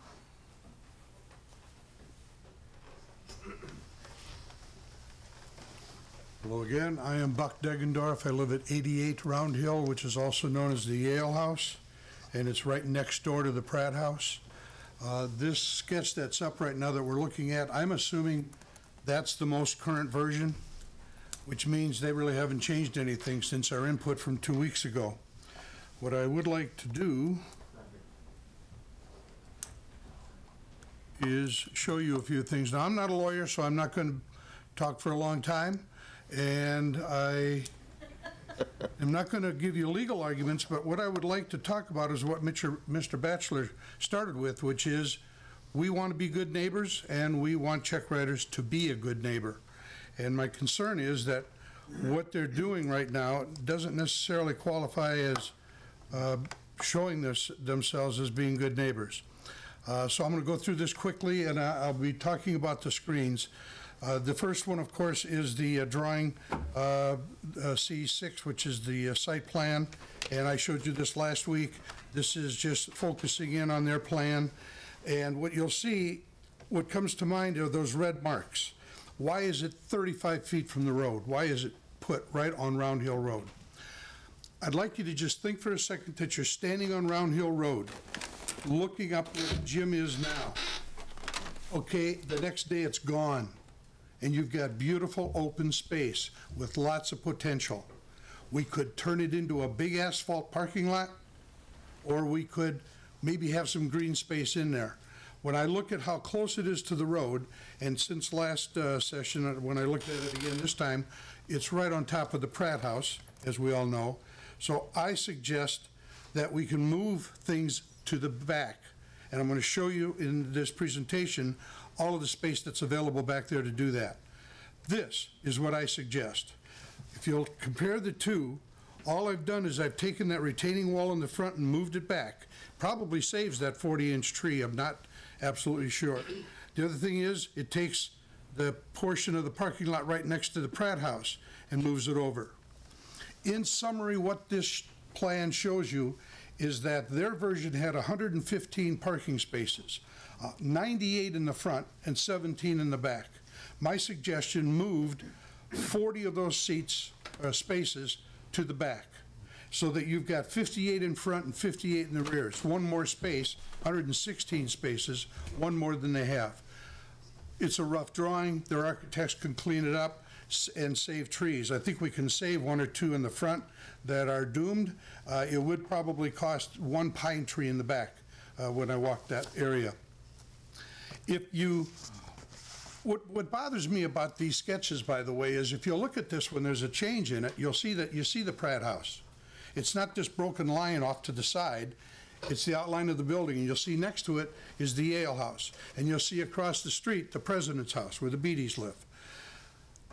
Our good neighbor is showing just his view of the world, just this site plan. It ignores this. What he's doing is building this in the middle of this neighborhood. And he doesn't show the surrounding homes. It looks like it's a self-contained, very sterile environment, that those are the pieces you move around, and it doesn't have any effect on the neighbors. It does have an effect on the neighbors.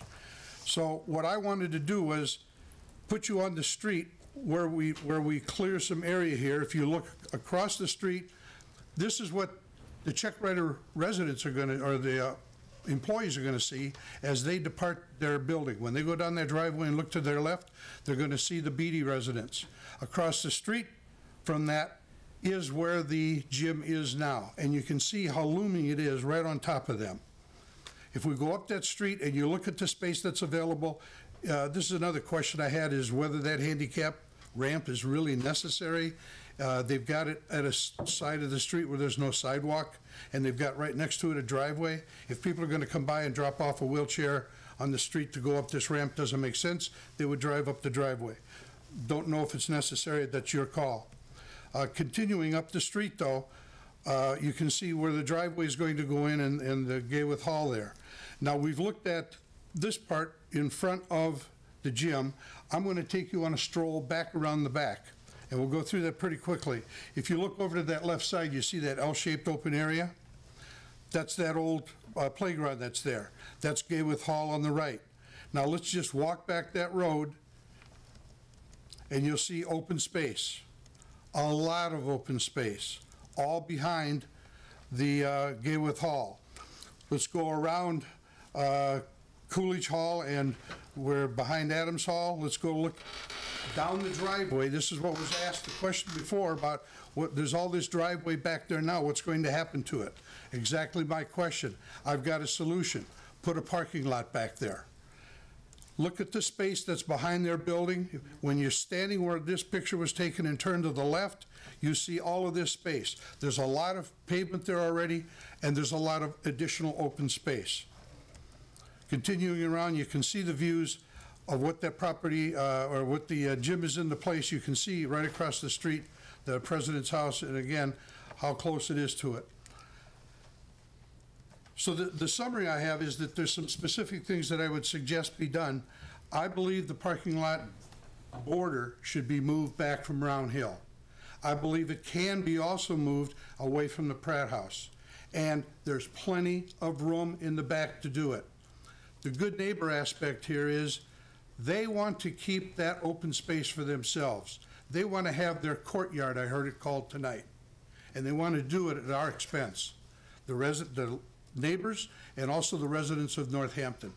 Anybody driving down that street, you've got the decision to make. Do you want to have them looking at this parking lot, or do you want to have them looking at some green space with some nice landscaping around it? That's it. Thank you, sir. I appreciate the effort you put into that. Well, I thank Google Earth.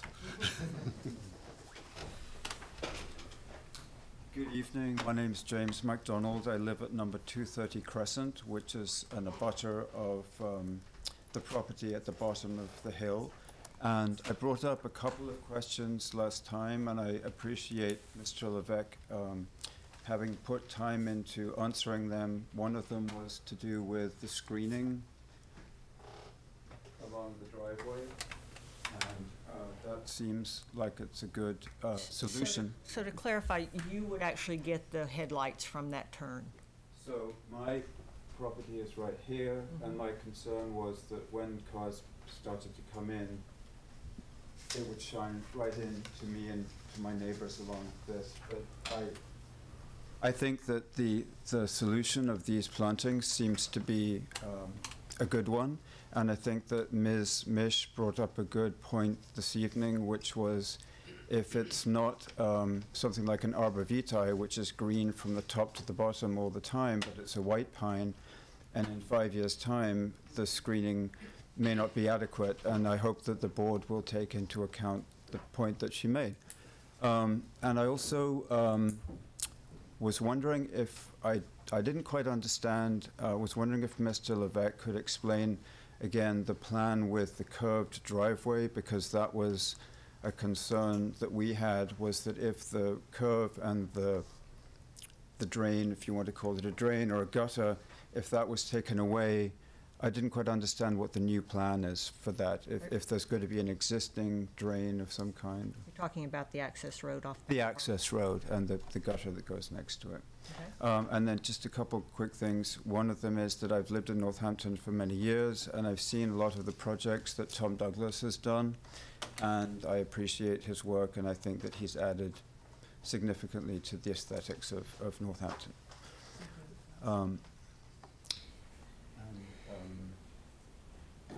That was it. Thank you. Can I take a break from the questions from the community and ask you to answer can you repeat for us what the plan is for the access road? You mentioned that it might get seeded and that it currently does run water off into Bancroft, doesn't it? So what we could do to stop that would be useful. Okay. There's a number of things going on. First of all, what's happening is we're creating the parking lot right next to the boiler house, okay? That will intercept any water that's currently coming. Right now, a lot of water comes down between the engineer's cottage and the maintenance building. Okay. So, and actually the system that this drainage system that we have there basically in major storm events because of the hydraulics will surcharge those catch basin structures and doesn't accommodate all the water. So less water should be coming down the slope from up above, first of all. That's the first point. Anything from the boiler house now will be collected in that parking lot and be infiltrated. And then if it does overflow in a major storm event, it would go to Bancroft as it does now, but it would be accommodated better, okay? Anything that lands on the slope going down where the driveway was will now infiltrate because there will be no impervious surfaces. As you get to the bottom where the roadway curves, there's 60 feet from Bancroft in that will remain and will leave that paved waterway, and that'll continue to intercept water and then run out to Bancroft. We anticipate that. Does that mean that we're keeping everything, that roadway from there to there? No. Retaining that? Just to clarify, there's 60-foot portion here that will be left. And that's a fairly level piece there, but Yeah. I'm interested in what happens between the end of that 60 feet and the parking lot, because there's a big elevation change It there. will be removed, loamed, and seeded and stabilized. Great. Can I just ask, is the 60 feet where the curve is currently? I'll draw it for you. This area will remain. This area will be removed. Okay, thank you. Other questions from the audience? Yes, are you in the sweater in the back? It's not quite well, We need you on the microphone, sorry. It's a public record, open meeting law, da-da-da-da. Raphael Atlas, 70 Hillside Road. Can you hear me? Uh-huh. 3 paragraphs. Will take about 2 minutes to read. I actually was surprised to hear about a meeting called Among the Neighbors last December. This is news to me. The Planning Board has facilitated a situation in which a 116-car parking lot is proposed to be sited atop the highest hill for miles around. To get a sense of that capacity, imagine the lot in front of the Stop and Shop proper, which is 9 by 17 parking spaces, and cut off one row. At the same time, a pedestrian access that neighbors have been using routinely with the blessing of the Clark School for decades to walk to work, to walk to errands downtown, what have you, with not a single incident, that's going to vanish. Increased access for motorists, diminished access for pedestrians. In 2016, that's planning. In the last words uttered at the meeting 2 weeks ago, the applicant's representative assured the board that there would be growth. Twice. The pronouncement was made as if this would be a good thing and as if this were something the board was happy to hear. We were also told that the traffic generated by the proposed project won't be as bad as what the board approved 4 years ago. A reasonable person could be forgiven for reading these statements together as a guarantee that proposals for more traffic generation, for more traffic generation and more parking lots and destruction of more century-old trees are in the offing. In the first words of the meeting 2 weeks ago, the chair told the applicant's representatives that the board ultimately hoped to provide constructive recommendations so that the proposed plan could move forward. The question now is whether the board cares to muster any of the same solicitude for the scores of private taxpayers in the immediate environs. Our chief objective is not profit extraction like the LLC. We live here. If a parking lot is to be approved, I would urge the board to stipulate as a condition the establishment of a sufficiently dense all-season green screen, which will require some maintenance in the first years. Pines are not sufficiently dense, and I have to say, I haven't been able to look at the plants since they were submitted this afternoon, I guess. I've consulted with the chief arborist at Smith College about green screens, and he has suggested green giant arborvitae is one of the best choices. They're easily available locally and not expensive. Someone obviously made the same suggestion years ago at the Clark School. You can see a row of these on the south side of the access road to the west campus. Those slides that Mr. Douglas showed that featured the solo lamppost, that row of arborvitae was in the back and on the left. The school itself planted them some years ago. They're dignified and appropriately staggered as they are, they block view. And while they're not yet quite high enough to hide those glaring lamps from the neighbors, when they get sun and are adequately maintained in the first 2 years, they can grow more than a foot a year to reach dozens in height. More recently, Clark planted a row along the west side of the access road, abutting properties on Langworthy, and I understand there are some by the Pratt House as well. There are other choices, of course. Even so, If a sufficiently dense all-season green screen is established, as Ms. Mish understands, it will take well over a decade to become effective. But again, the main question now is whether the board is willing to require such protection for the residential neighborhood, from the Stop and Shop sized parking lot to the LLC it has welcomed up the hill, which, we are warmly assured, is only going to grow. Thank you. Next? Yes, ma'am.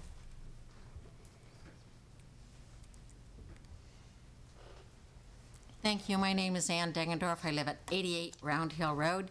We are next to the Pratt House and very close to the proposed parking lot. I'd like to read one paragraph from a letter from Mr. James McDonald that was submitted. He does not date the letter. The LLC received substantial federal tax credits in return for agreeing to preserve the historic buildings and the trees. At the time of the sale, a representative from Opal told the planning board that no trees would be taken down in accordance with this agreement. Now, as I have lived here for almost 12 years, I have walked down Round Hill Road and I submitted a letter to the board, to Carolyn Mish, about the trees that are existing now. And as my husband stated about the entire environment, as we looked at these trees every day, they were absolutely beautiful and in very good condition. Now, as I walk along the road, I see that a lot of them are dying. So therefore, and even the ones by Pratt House, there's one tree that they said they could save. There is a disease, and I've talked to the tree commission, Mr. J. Gerard, about the condition of the trees. And he has told me that there is a disease that is going to kill these very large beech trees. Not only that, the trees that are on the entire campus now are in very, very poor condition. And I don't understand if they are to be taken care of, why have they now been in such poor condition? And not only that, they are a terrible liability if a huge branch came down, which did come down, as I stated last meeting, came down on the Pratt House property, right in between the applicant's property. So I would wonder why we are looking at a beautiful, beautiful proposal of apartments on the site while the entire property has been let go. They have recently hired a landscaper to at least mow the grass there. And this has been a pristine property. I know the men who have worked there on the former Clark School property, and it was always kept in beautiful condition. And now when I walk down there, it's just really a terrible sight to see. So I would implore the applicant to at least take care of the trees, because if they are trimmed, C.L. Frank had taken care of those trees for years. So if they are taken care of, perhaps they could be saved. Some of them could be saved and not die. Because if they die, all that screening will also be gone. And some of those trees are very, very large old growth trees, and we would hate to see them be destroyed. Thank you. Thank you. Hand, yes, sir?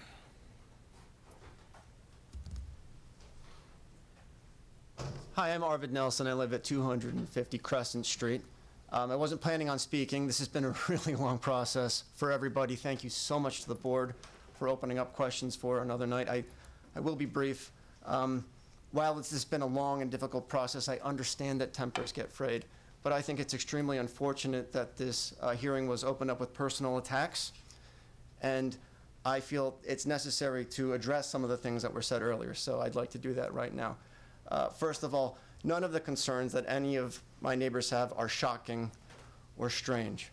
That's not true. These are genuine concerns that we have, nor are these comments for comment's sake. That's not the case. Please take these concerns seriously, because we take these concerns very, very seriously. I also heard a comment that one of my neighbors, I think I know to whom Mr. Siddell was referring to, had launched some kind of campaign of threats or intimidation. I know the person that he's talking to. I find that very, very hard to believe. Very, very hard to believe. Nor have in any of my conversations with my counsel, Mr. McLaughlin, have we ever talked about threatening or extorting or blackmail or anything like that. A comment was made, someone said they thought it was unfortunate that I had chosen to retain legal counsel. And I can explain why I did it. It's very, very simple why I did it. Because it's my job to protect and to advance my interests. It's not the planning board's job. It's not even my neighbor's job. I made the determination that hiring legal counsel was the best way to advance my interests and to communicate those interests to the board. That is it. And that is a completely rational, normal, acceptable thing to do.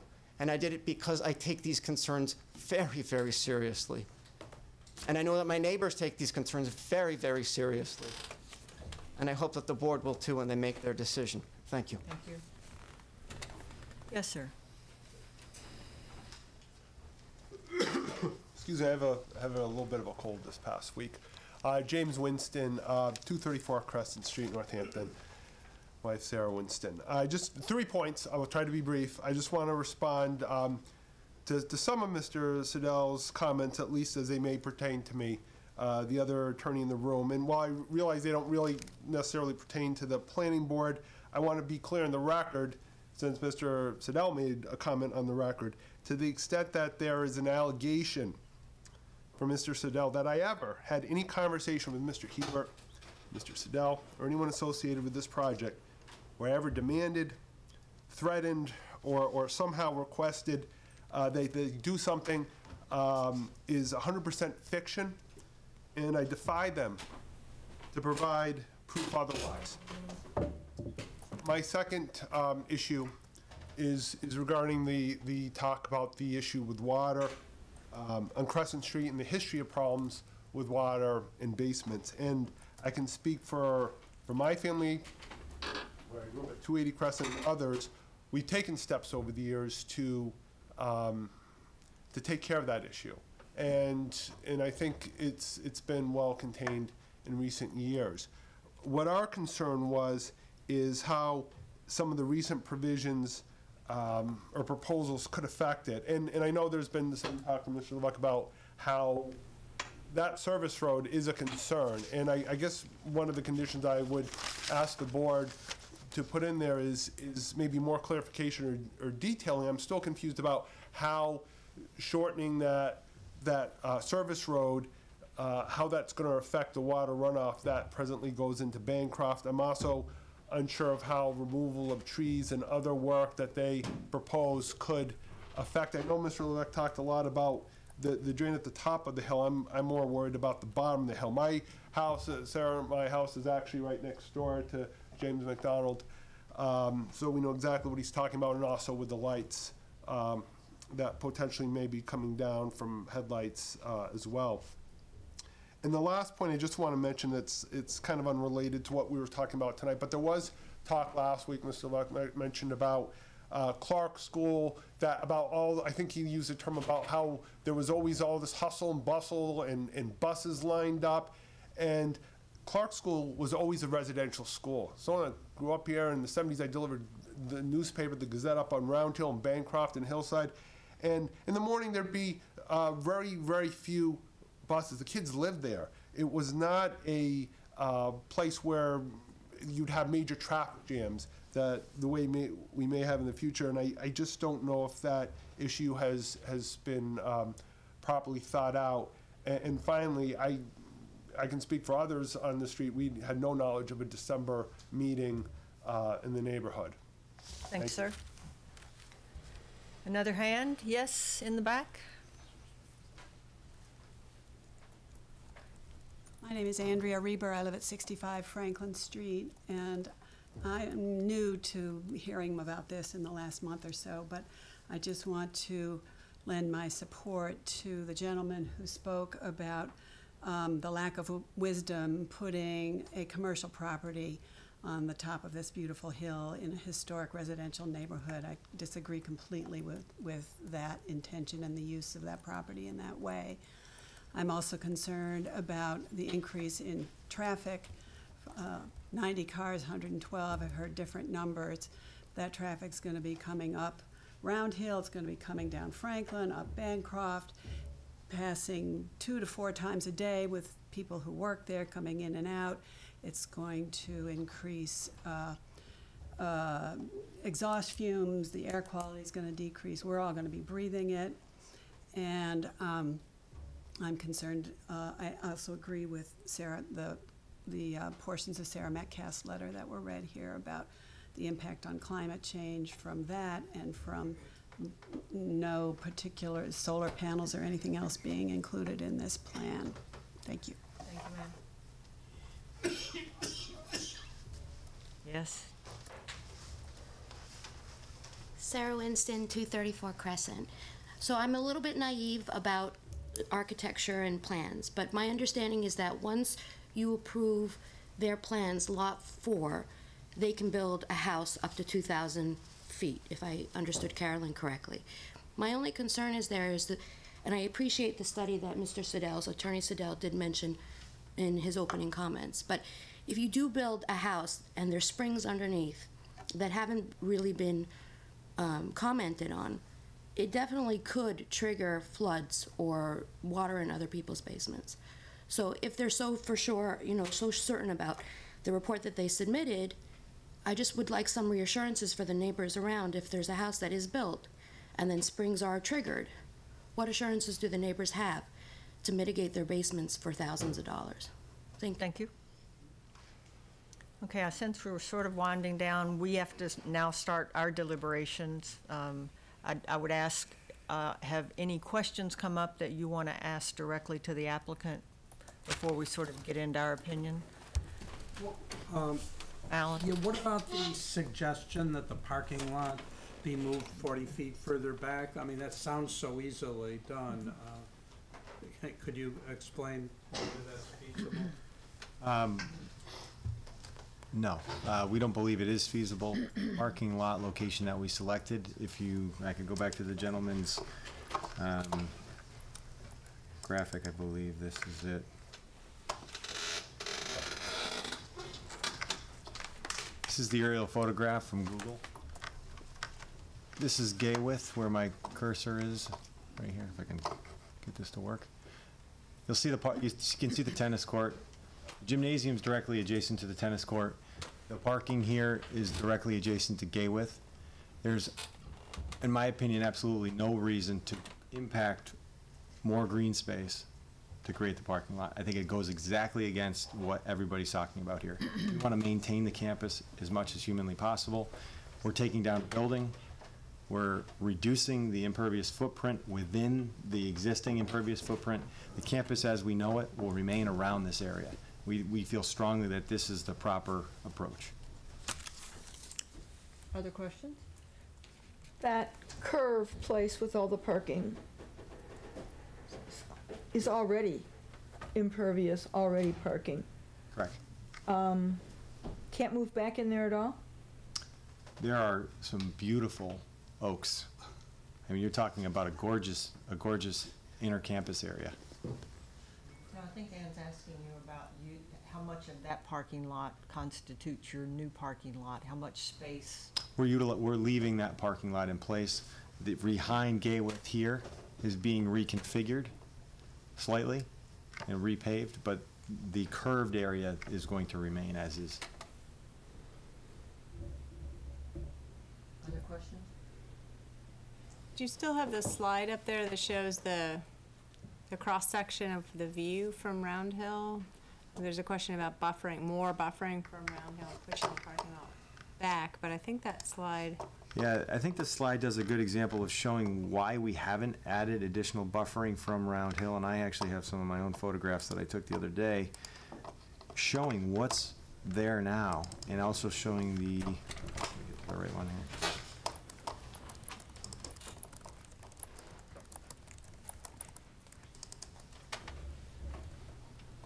Took some pictures. This is of the Pratt House. Bear with me for 1 second. So here's some photographs that I took. So everybody's concerned about the view from Round Hill. This the upper left photograph shows you the curb on Round Hill, and then the slope going up, and then the gymnasium. if you look at the lower portion, that lower concrete portion of the gymnasium, the wall will actually be back from that. When you're standing on Round Hill, you're looking up at that gymnasium now. You'd be looking up at that natural stone wall that we're proposing.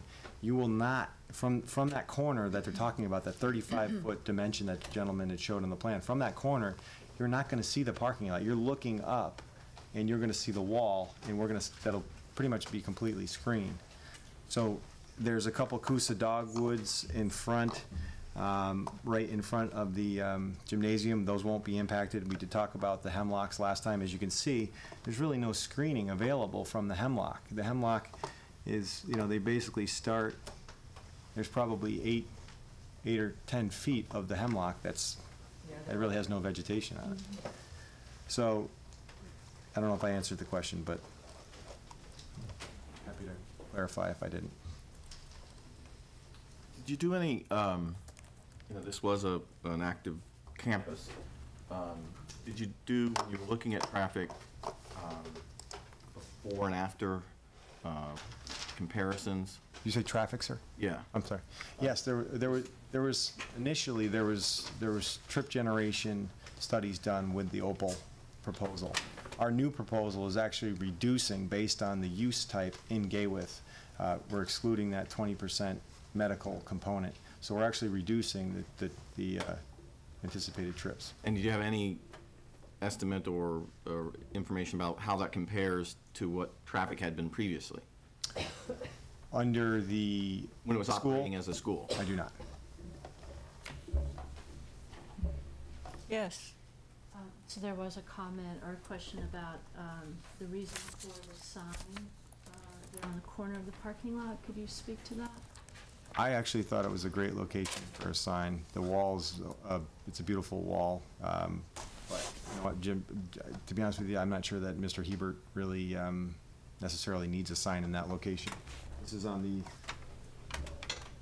north side, the north corner of that wall, where it wraps around where the gymnasium is. How do you feel about that? I didn't know we were putting a sign there. Okay, that's what I thought. So I think at the entrance to the curb, that's appropriate, but it'll be. That's what I was. Yeah, I think it's safe to say that we could forego that. It's at the entrance. It would be an easy win to take out the other. Sounds like we're not opposed to that. Thank you. And then, is there any sign lighting? I would assume they would like some. It would be probably uplighting on the, the wall would be there and with the check writers logo. But it would meet dark sky. It'd have to meet dark sky even for sign lighting. Okay. Thank you. Well, and that doesn't typically come to mind as being uplighting. We can sign it down on the sign. On the access road, you said it was essentially all coming out except for 60 feet? In the back. In the back? Yeah. What's the purpose of the 60 feet? We're just maintaining the curb cut in the event that they do something down there. It was logical. They Be a do very some- suitable access for a single-family home or two-family home. You're talking about the quote lot 4? Yes, ma'am. The place where the playground was on the side, are you pulling that stuff out and turning that into lawn? It's gravel. Could loam, yeah, it could be loamed and seeded. So you can take the gravel out and turn it into grass? Correct. So for us to consider a second curb cut, it generally has to be for the purpose of safety. And I haven't really heard that argument. I understand you're limiting the second curb cut, which is the original one compared to the one you want to put in.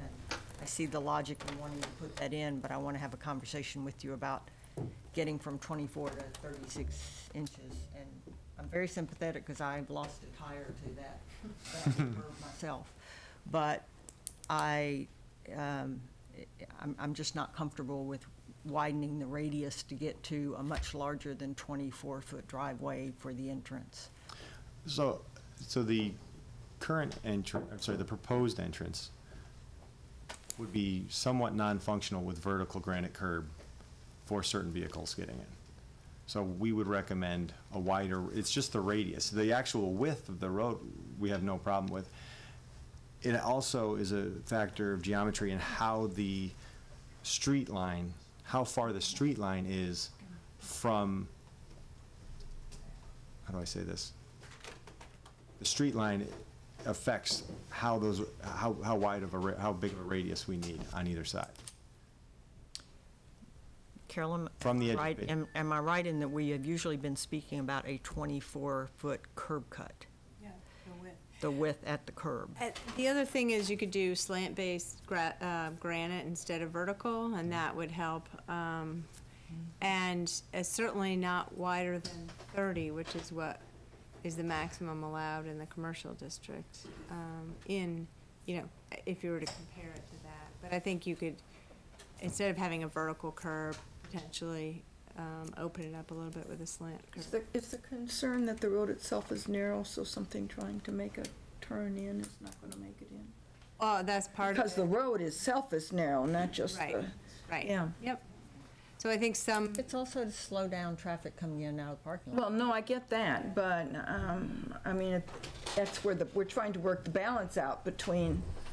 Well, I think I think the biggest issue would be delivery trucks, but you could create a mountable curb or slant curb that the trucks can go over so that the normal traffic is not, is slowed by that narrowing. Any of your thoughts about whether there's an argument for the second curb cut?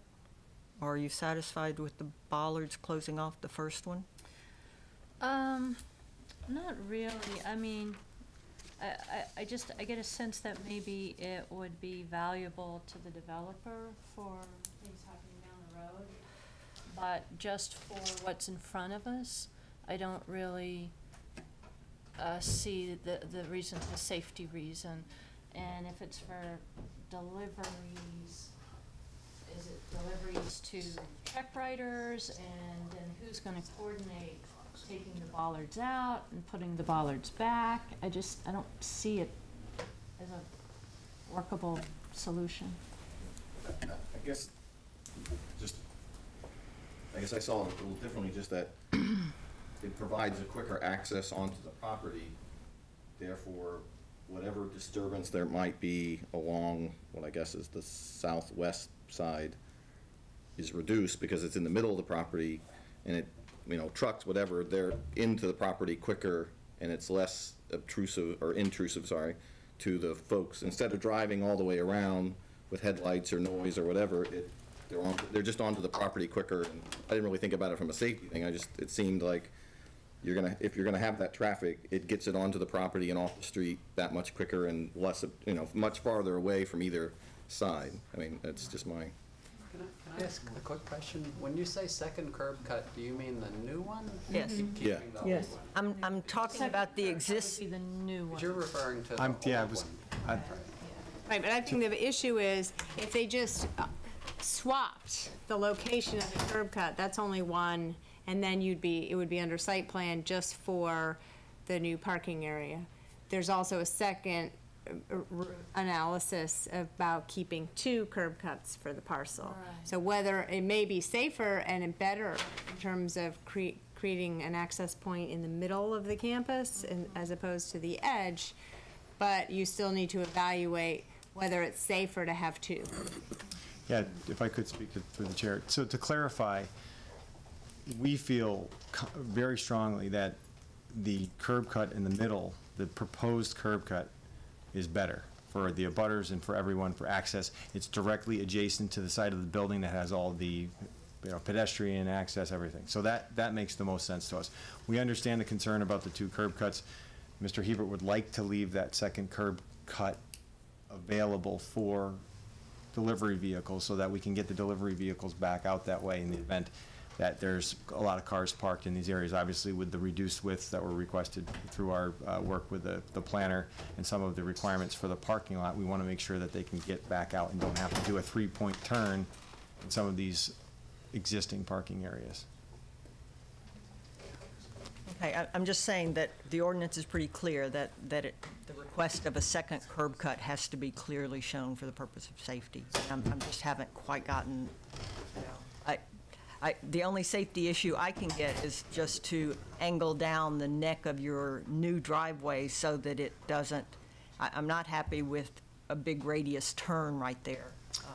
So I'm not, you know, we might decide differently, but I'm not happy with going to an opening that's bigger than 24 feet. So as discussed in my response to that comment, we would like to leave it at what we've proposed, but we can reduce that. We would just need to go to a different material type for the curb. The only thing I did want to mention on the existing curb cut is that when you travel down Sadie Way, the space between the rear of the property and the corner of Coolidge is tight. And if that was the entrance to if that was the only entrance, it would, I think, be problematic because you can't see coming the other way when traffic's coming. There's a mirror up there now, but it's not a Yeah, no, great thing to be having. I don't think it's going to serve you as the entrance. What I'm angling for is close it. Correct, that's. Close it.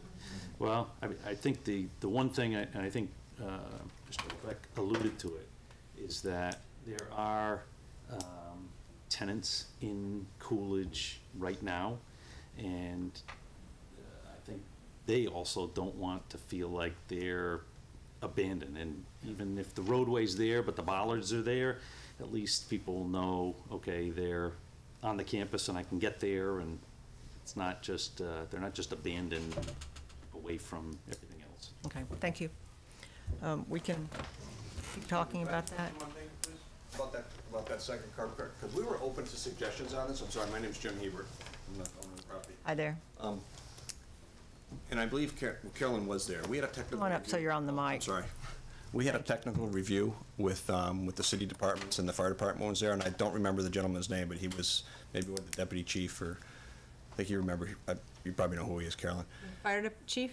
Was it the fire chief? I don't know. Okay, it was some gentleman from the fire department, and his initial reaction was, at the technical review, and I don't think you were there, Michael, but his initial reaction was that we have that accessible.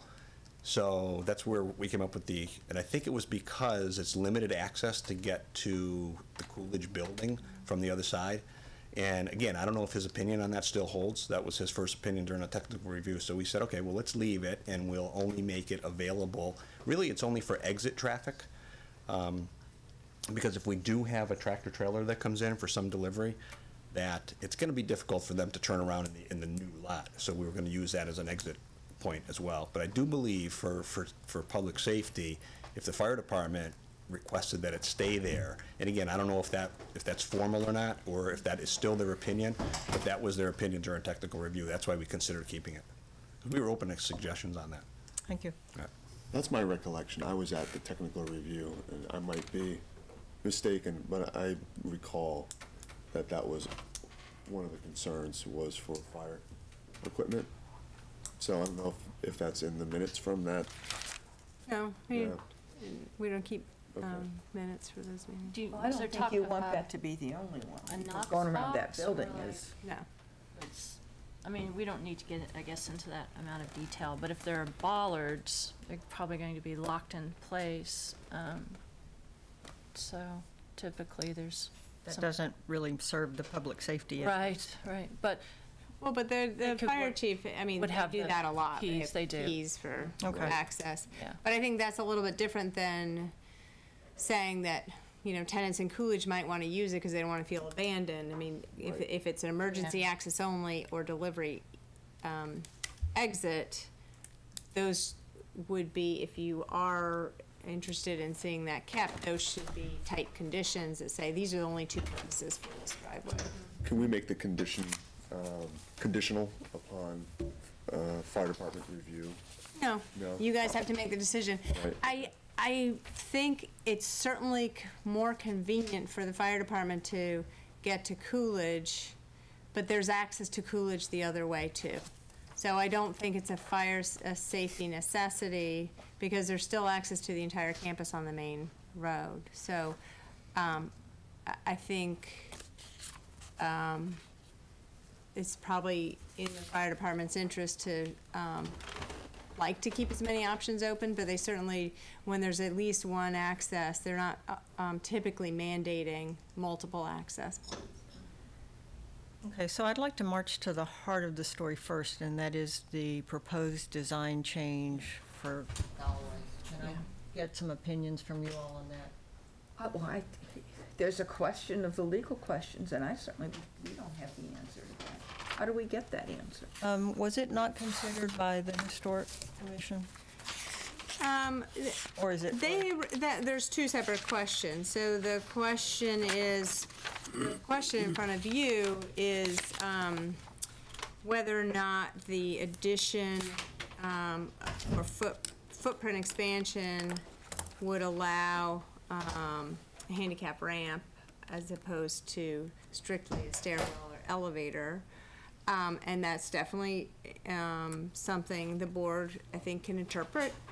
And, you know, going back to the central question of the purpose of this ordinance, I think a lot of you were on the board at the time that this went through. So the idea is to encourage the reuse of these buildings that were built for a single purpose and are hard to reuse otherwise. And the only way to really be able to put money into preservation and maintenance of those buildings is to allow flexibility in use. The zoning was purposely written for that. The idea was to also make it tight enough so that historic elements couldn't be removed, because that's why the historic preservation was on, but knowing that many of these buildings have add-ons because they're 100 or plus years old, and as time goes on, people just threw on boxes to the sides and rears of these rear portions of these buildings. So there was an allowance for taking those off, I think, but then the idea was also not to expand the total capacity of the building, but to contain it into its footprint. So that's what's happening here, and yes, they're pulling a late addition down to the footprint and building it back, but it would be up to you to interpret whether or not it's still building within the footprint. That's what it says. You can build within the footprint. Or use the footprint. Do we have precedence for this kind of thing? No, because this is this project, and then the Holly Street Church will be the second one. And I don't think there was another, or there hasn't been another church sold since the zoning was adopted, and that was adopted in early 2012 as well. Okay. But that's sort of right on the heels of learning that, you know, Smith College was trying to divest itself of buildings, the church was, you know, shrinking, and so the city felt like it was important to be proactive in assisting with the preservation of those historic structures. So there isn't, so this and then the Holly Street Church, I think, will be the biggest two projects that will be coming before you.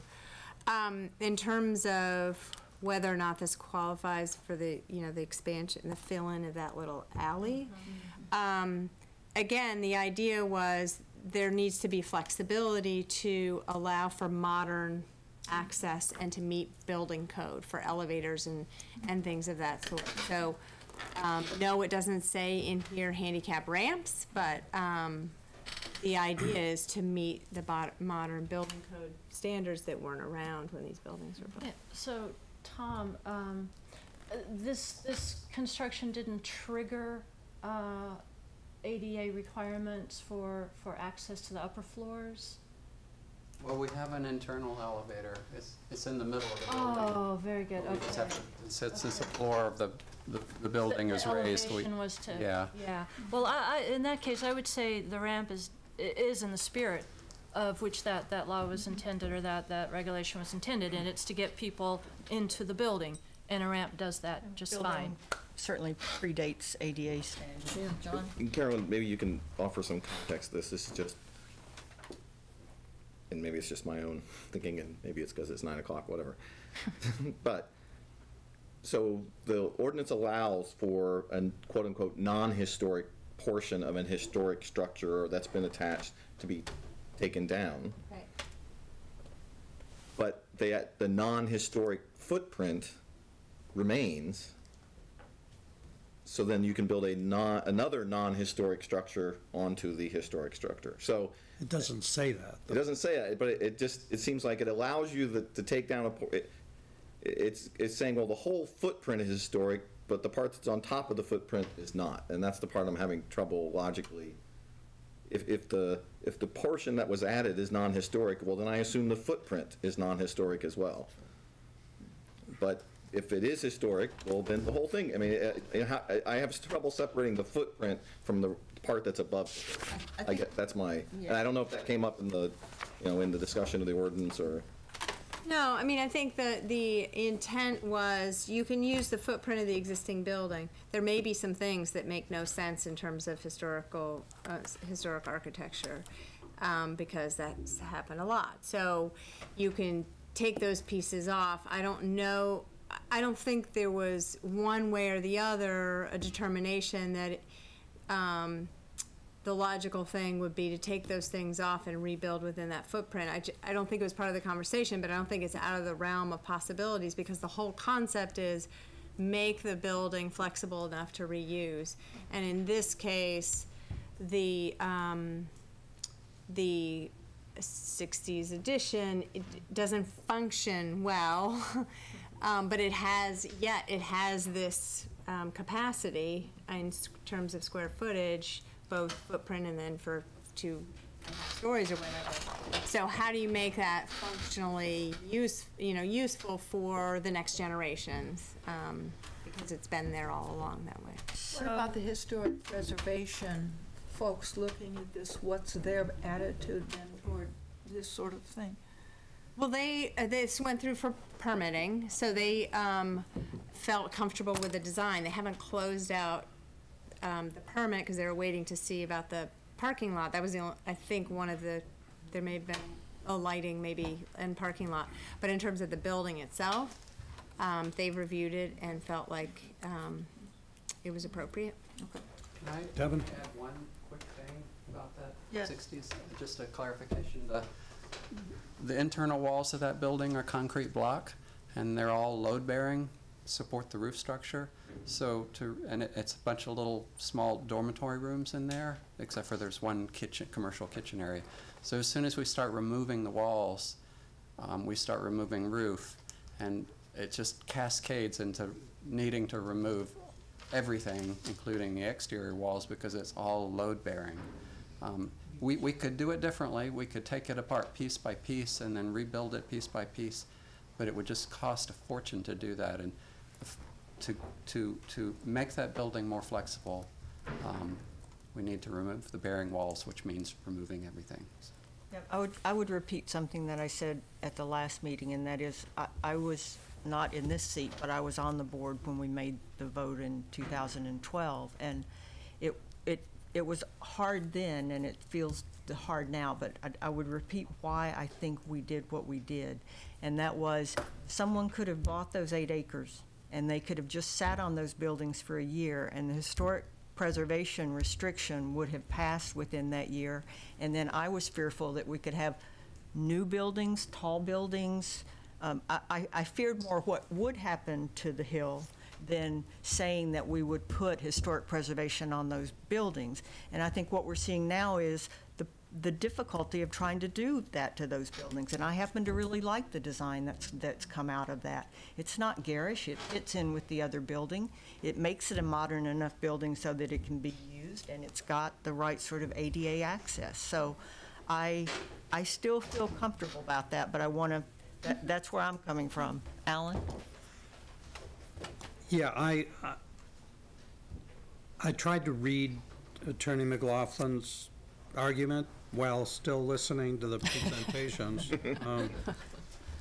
And I think that the section of the ordinance is poorly drafted and has a number of questions and ambiguities, but I think I would come down on saying that it allows what the applicant wants to do. I think the filling in the center part could be, I think, justified on the basis of its being similar to an elevator or stairwell. It's also could be argued it's being de minimis in terms of the overall project. And I don't know that word. Such a small part. Yeah. And I think that the language of the ordinance could be construed to allow what they want to do, although it's certainly not without an argument on the other side. But I think that's where I would come down on it. I think on the other issues, I'm somewhat troubled by the constant references by the neighbors to what a quiet residential neighborhood it is. It is, but, and then this industry wants to come in there when the truth is that it's always been a school, and it was a residential school, and they may not have generated as much traffic, but since they were there 24/7, they may have generated more noise. And a business will be closed, presumably, on weekends and evenings, and may turn out to be quieter than Clark School was. Certainly it'll generate more traffic at some times a day, but and that's a distressing thing. It would be distressing if I were living in the neighborhood, but I'm not sure we can prohibit it on that basis. They, as you said, Deb, it could be a whole lot worse. Yeah. They could have demoed everything and Well, put and in really, some- the traffic rule was set in 2012. I mean, what they are doing is a better situation than that. I'm hard-pressed to now come back and say, you know, that the situation that you thought you had is different to us, because it really isn't. At the last hearing, I felt that this wasn't a good fit, and I had some concerns about the traffic in the street.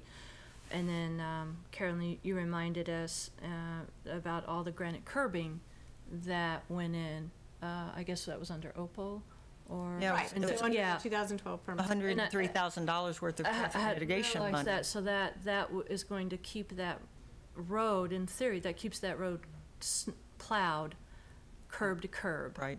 And that there's, and I apologize, I didn't realize that the no parking on the street had changed, because the couple of days I was there, there was actually parking on the street by, you know, 1 or 2 cars. But so understanding that now, I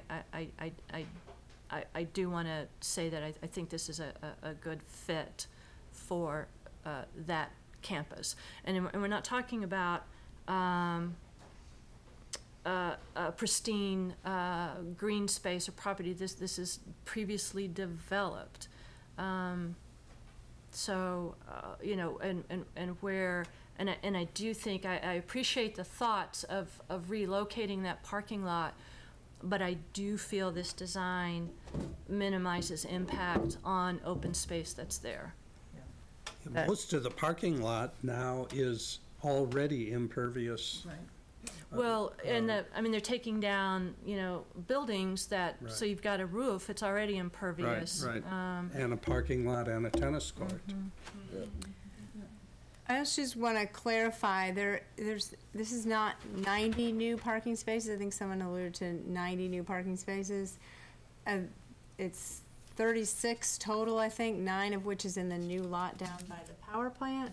And so, I guess that would be 27 total. I think the applicant can confirm, but 27 new spaces. And then if you just remember, the only special permit that was issued in 2012 was for the reduction of parking. Part of that, a more than 20% reduction in the required parking.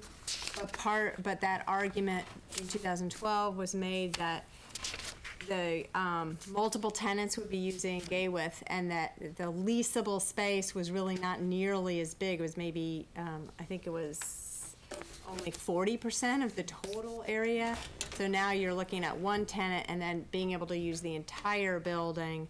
And so that whole, and you'd never, I mean, the zoning doesn't allow you to calculate parking on the leasable area. It's always gross floor area, and this is one of the reasons why, but a special permit was granted based on that argument. So that special permit was the only thing that was part of that permit was for the parking. So, in essence, it's really just sort of catching up to where our ordinance really said how much parking was necessary based on the gross floor area. I think, Devin, the other issue about Lot 4, although I was a little bit troubled because I didn't think they very clearly requested that change in their application. I guess it is there in substance. And I'm not troubled by the fact that they didn't ask for it and it's a change from the original permit. That's what they're here before the board for.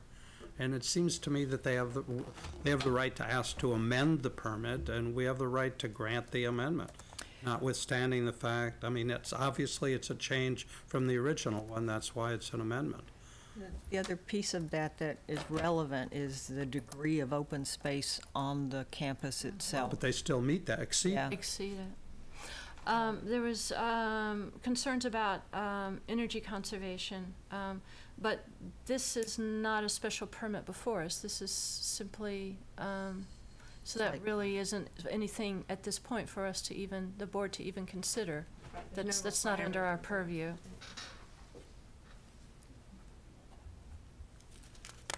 And the DPW is satisfied with plans as submitted? So they did have comments, I think we went through them in the last hearing. The comments went to the applicant. Some of the, there are a lot of details about abandoning lines and reconnecting and doing that consistently with the standards, which I think could just be incorporated into conditions, because I don't know that that level of detail was addressed in the intervening 2 weeks. Okay. But there was a stormwater permit issued. Okay. So, lighting. I actually think I was glad to hear that they were remaining at 14-foot high, the poles, because if they reduce the height in order to get the correct light coverage, they would have to increase the number of poles. So I think that's probably a wise decision to keep them at 14 foot. If this lot is also to be used by residents across the street, I don't know that I would support turning off the lights at a particular time, especially 8:30. I think we have to, well, I certainly want to consider safety.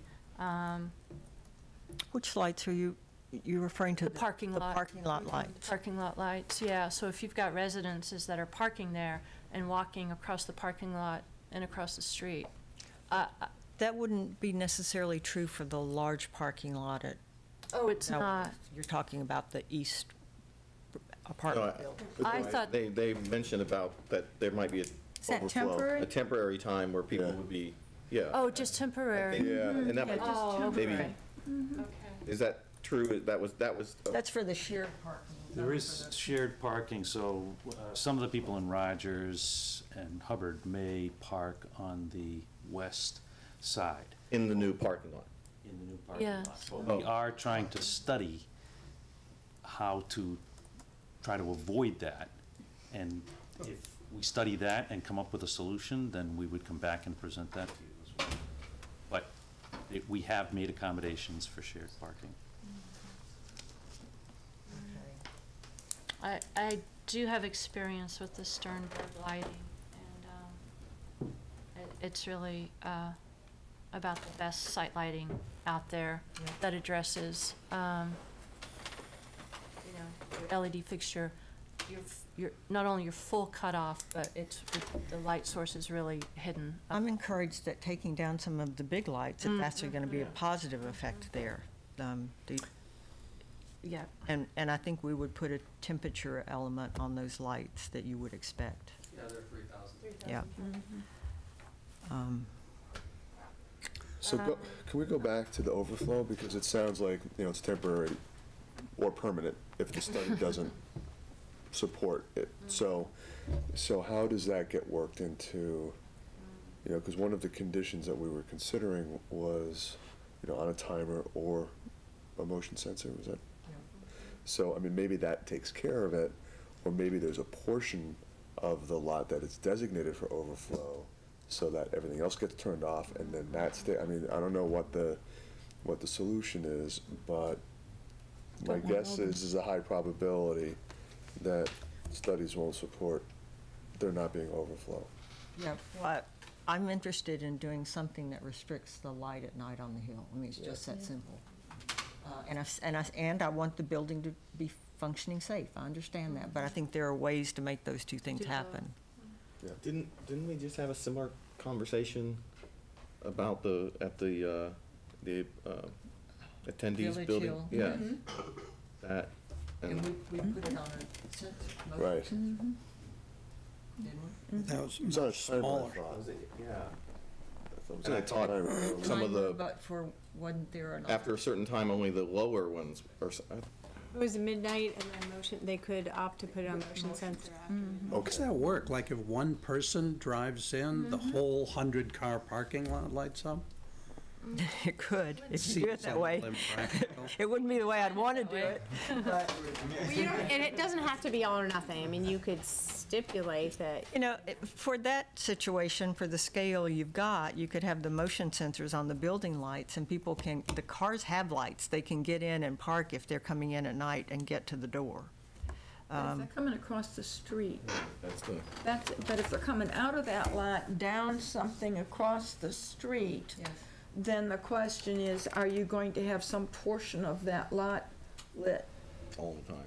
Aren't there street lights?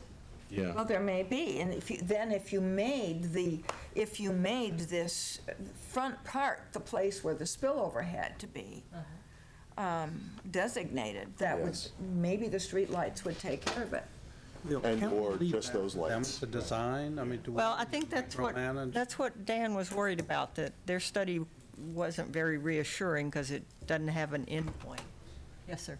The very issues you're talking about are the things we're struggling with and why we would like to have all the parking for the east side, on the east side. And I know somebody talked about death by 1,000 cuts and making another plan, but we think this is an important issue. It's something we want to focus on. We've had multiple plans. We've engaged conversation with Magna House already to try to figure out if there's some way to work with them. And we actually even talked to Clark School a little bit about what they were thinking of doing with parking. So there's multiple possibilities to try to, but you, I think, summarized it the best. We want safety, but we want to dim the lights at night as much as possible. So that's the goal. The people that are coming to your new parking lot are the very people that are going to join these on the hill. So they're going to have every interest in having it agreeable. So, I mean, there's that factor that I take a little bit of satisfaction in. Can we Yes. just not put in any restriction and leave it, just assume that they will work out what is most effective for No, wait, safety it's and not as absurd as it security? seems. It costs money to run the lights at night. So, I mean, there's a disincentive to do it if you don't need them. But I do think that we've heard from the community such a strong, it's a high elevated campus. But to micromanage it, I don't know, and decide on a technical solution that may turn out not to be feasible, or they may be able to think of a better one, even to protect the neighborhood, and then they'd have to come back here again and ask for an amendment. I don't know. That's a good point. Well, I mean, alternatively, you could continue this just for the purpose of hammering out some details and letting the applicant do some research in the intervening couple of weeks to figure out what the best way to do it is and just address those. I mean, Yeah, that could be sounds the, good. because I think it is important to, I mean, you have curfews on a lot of different sites throughout the city. I think it makes sense to have something. Originally, I think the issue about a motion sensor on the door at the gay width made sense because the people using the building, then it could trigger and not by animals or anybody walking through the lot. But, it is complicated if there are residents across the street. Well, I feel like what we did for the attendance building was set a very low bar, that any plan they came up with would probably not go after midnight, So that's my way of thinking about this, which is we go ahead and set something. We set it just as a making sure that it doesn't get into an egregious situation of after midnight, there's still lights going on and off on the hill. But I can't believe they wouldn't come up with a better plan than that. Even if a resident from across the street comes back at 2 in the morning, maybe we should have a curfew for them. Maybe. Or maybe they just carry a headlamp. Yeah, right, there we go. Yes, sir. Ginger, No, camp in the What about Adirondacks. Carolyn's idea about throwing it back to them and making a decision on everything but that? I did Yes. just speak with Mr. Hebert. I think this would be helpful to the board. There's residential, on the west side, there are residential portions of the property. So there's the boiler house and the engineer's cottage. If we were able to leave those lit a little longer, that would be great, and have some lighting there. And then as far as the commercial portions of the west side, we would like to be able to, we could cut that off at midnight. We think we could do that. Instead of motion sensors, which I think would be more problematic for the neighbors than anything, if we were to cut the lighting at midnight. Do you expect that building to be very active from 8 to midnight? They do have, there's different hours for their employees. We don't think it's going to be that active, but there will certainly be people there at night. I would argue midnight is pretty late for a residential. Yeah, from what we've experienced, that hasn't been what we've Yeah, done. and if it's, we're talking about if it's typically a few people, right, working late, then maybe they just, and this might be micromanaging it too much, I'm just trying to come up with a solution, that they move their car up to the drive in front of the building, you know. I mean, there's a lot of walking on the hill at night. There really is. Sorry, the lighting plan's not up there. Is it worth bringing that up? Sure. Do that? I'm not sure, I need some help doing that, I think.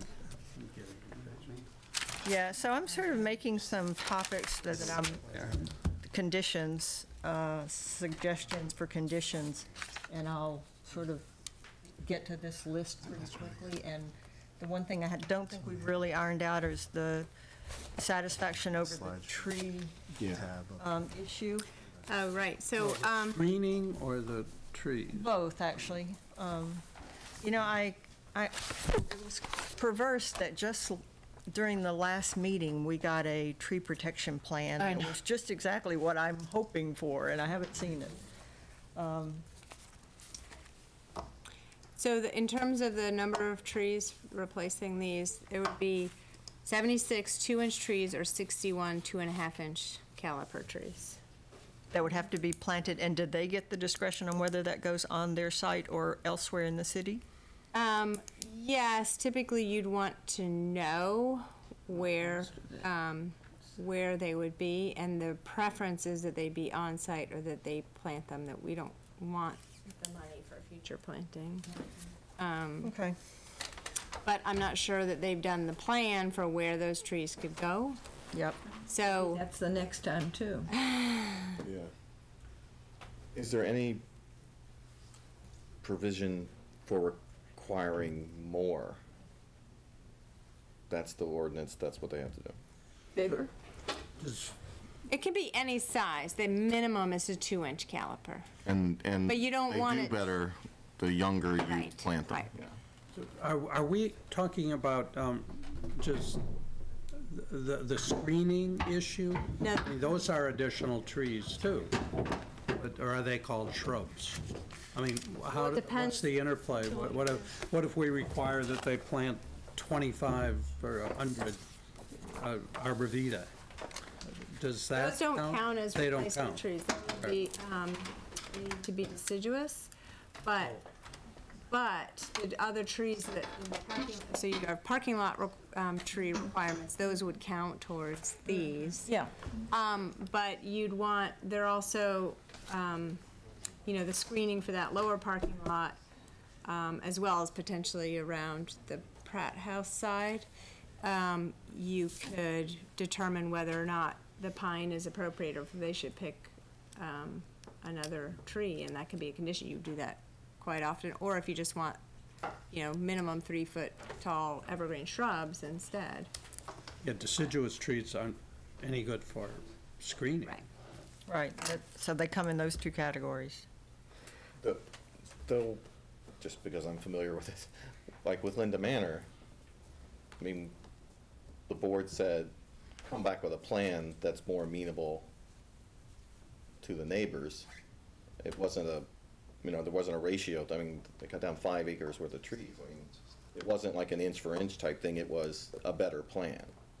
Well, right, so in that well, there are two things. I mean, one is you might want to see the final plan and what species they've picked for the screening. But we didn't have the significant tree replacement ordinance at the time for that. So this is much more specific about what has to be done. If we get a final plan for any of this stuff, I'd like to have it sometime before we get here. Yeah. So we can look at them. What's your general sense about going to a vote tonight or calling for some information before we do that? I think we should close public hearing and get additional information. You can't do both. Can't do both. But you could. I'm almost apologetic to draw you all out for another evening.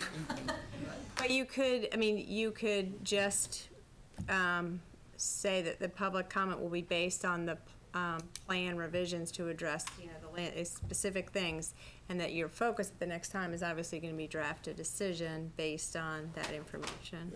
Yeah, and I think that's where, I mean, for me, what's left is that I'm not convinced we've gotten is the lighting and the trees. Because I think those will have. When you say trees, John, do you include the screening? Trees? Yeah, I think the whole, I think there could be a lot more done with the whole plan that will help with some of the other issues I think that the abutters have, so. Have we settled the curb cut? Oh, myself, I don't know if everybody else, in my own mind, I'm The angle ready. curve. Yeah. Yeah. Can I make a suggestion about lighting? Yes. I think that we could take, sorry if I can get this going, if we could take, sorry, the mouse moves by itself.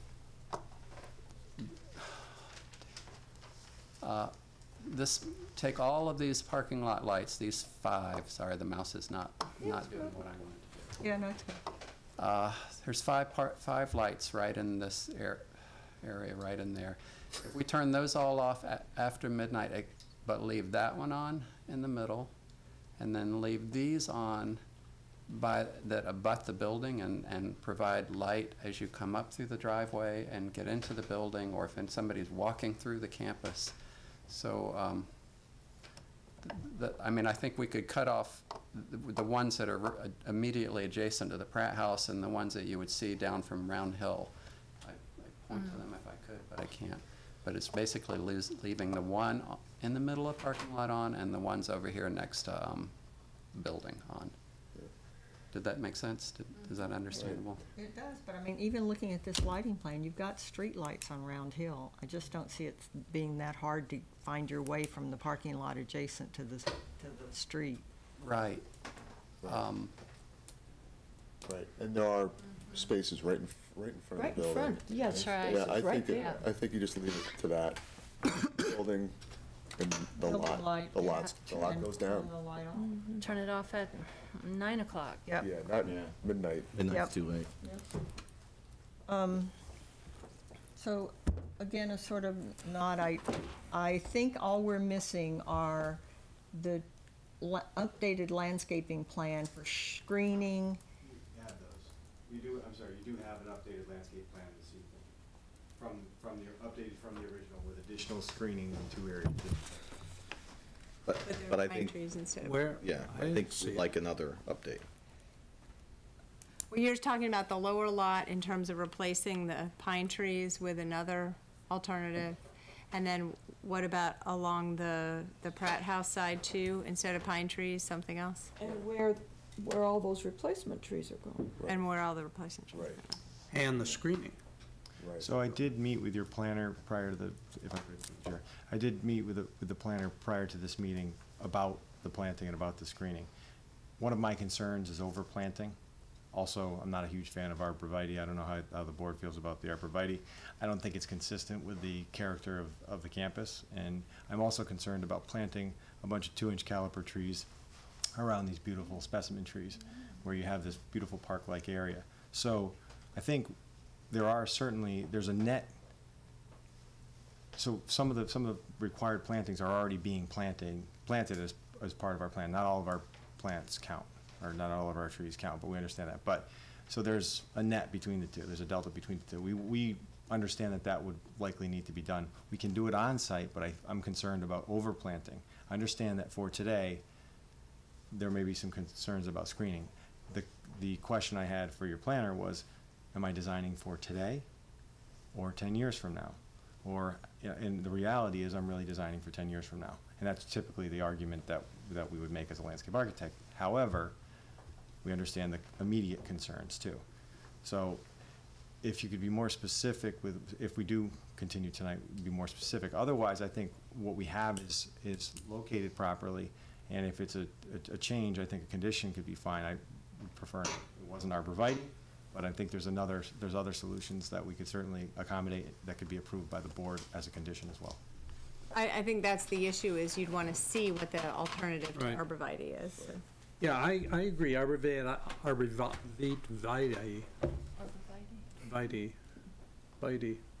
Are terribly unpleasant. are kind of conventional and tacky, but come up with a better idea. Spruce. But what happens when the lower branches? They don't do the same. They don't do the same. Pine does that, but Pine does spruce that. doesn't. So spruce would be a great alternative. Fir.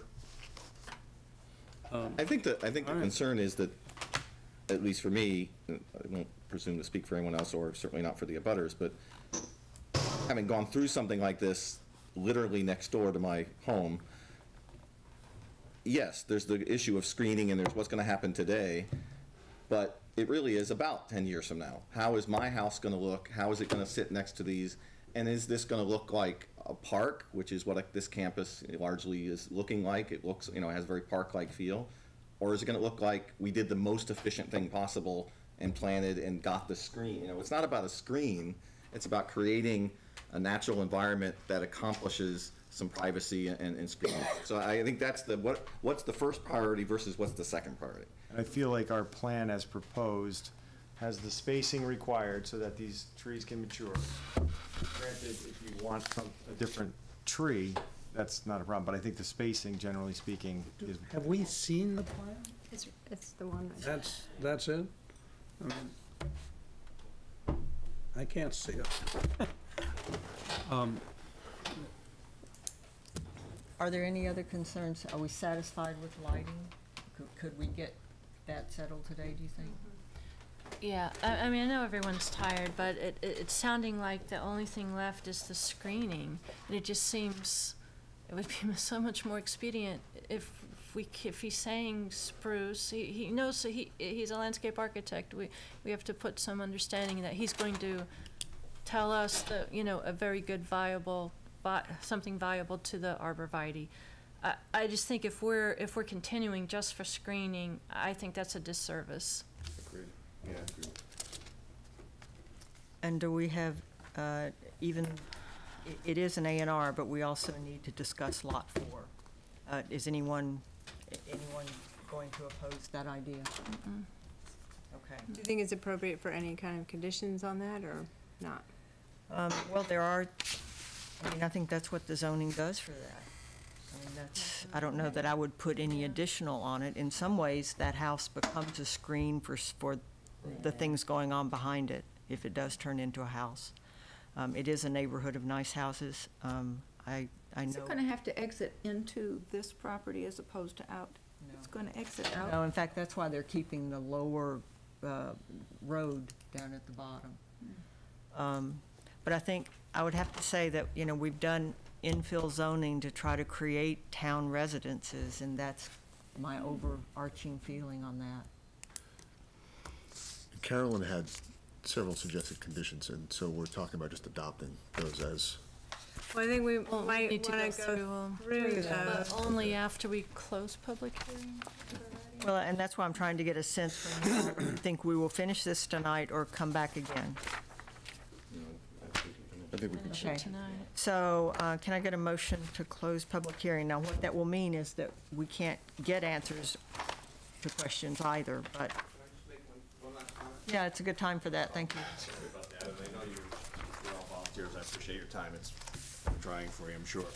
But the only thing I want you to consider about the lighting, and I do not oppose shutting the lights off at some point during the evening, but currently we have 2 commercial businesses in Coolidge right now. One of them is a financial planning firm, and another one is a law firm. And I know that, I know definitively that the financial planning firm does have clients come in after hours, and I just feel like if they do have an appointment at 8 o'clock or 9 o'clock, which I'm not certain that they would, that their clientele are not driving into a dark parking lot. So I just would like you to consider that. And there are going to be, the proposal is for 3 residences in the boiler house now, 1 in the cottage, and 3 residences in Adam's house as well. So there's going to be potentially 10, 9, 7, 8, 9, whatever, folks living on the campus. So I just want to, just please consider that for all lights out at a certain time. I just don't want it to be too early. And the other thing is, we do have a historic renovation planned for Skinner, which abuts the Pratt House now. And that may very well be commercial as well. And of course, you know, we're very considerate about low impact. We're not looking to put a health center in there or anything like that. We know that there's things that are appropriate for the area. But my concern is that to make this whole project work, it has to be economically viable as well. And it's, we have to attract folks that feel that their clients can come there after hours if they need be. So I just ask you just to consider, you know, like an early shut-off time, I think might be, you know. I think we'll discuss it, thank you. Can I get a motion to close? Close public hearing. Second by John, all in favor? Wait, does that mean we just foreclose the possibility of getting a revised lighting plan?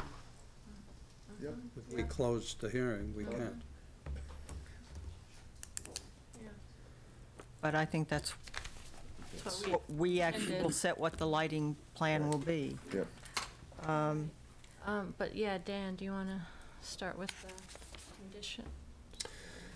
Yeah, well, so do we have to go through? Well, maybe I could go Stuff through and please. just see if any of these things are relevant or Okay. you want to change or what have you. So, I think that there's an issue about the having the trees evaluated for tree protection. So prior to issuance of a building permit, the applicant shall submit a report from a certified arborist showing the tree protection measures required for the trees on site that are shown to be saved. Yes. And that methods of protection shall be installed before any site work. Okay. And then, so then prior to a building permit, the applicant shall present a plan for approval by staff showing compliance with a tree replacement, either on-site or through plantings on public right-of-ways. Okay. Prior to site work or demolition, all construction controls to protect structures and mechanical units on the Pratt House shall be installed. I don't know if, Well, installed as necessary. Yeah, and actually, they've submitted something, and that they actually spell out dust control. So they've already. Those are notes on the plans. They've already committed to that. Okay. So I think we're good. So do you want that, just prior to site work, that the construction controls as submitted shall be in place? I think so.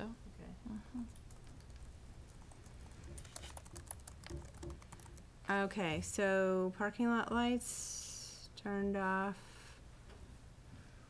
Well, I really like the idea of 9. I could consider 10. The piece I'd like to separate out, and help me if I'm thinking about this right, but is the safety issue is at the doors and getting in and out of the building. I don't see that parking lot as being dangerous or unfriendly at night. Because of the street light? Yes, there is street light, and And the building lights. And the building. And the building Yeah. lights. And there's parking along That's right, right along the both edge building there. frontages. So I mean, I'm wondering whether, you know, those would be on motion sensors and timers. And then the central ones, there's 8 lights that would be, they would just be hard. They would be hard off at 8:30 or 9, whatever we decide. In the larger lot, the new Larger lot. lot, yeah. 9, I think. Is that clear on the plan? Okay. The building packs would be on sensors after 9?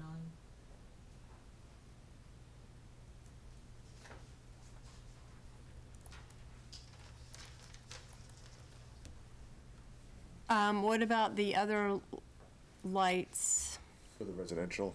No, well, just down, I or think- still down the driveway. You're talking about all the site lights except for the new lot at the power plant? Yeah, I am swayed by the idea of the residential lights being different than the commercial building Yes. activities up there, so. And we would not, if I wanted to put a light on my house, I Yeah. could do it. Yeah. So I'm not trying to not restrict that, but I think the point to there is it's probably different. And I would say midnight for those, or Well, they just, Or motion sensor. I mean, those could all be on the motion sensors after Again, 8:30. Yeah, at your house, you don't have to turn it off at a certain time. You just have to make sure you're not polluting, you know, across your lot. I think it's that density of lights in the lot that. The lot is the big. With no trees or anything to break it up, that is. even small trees.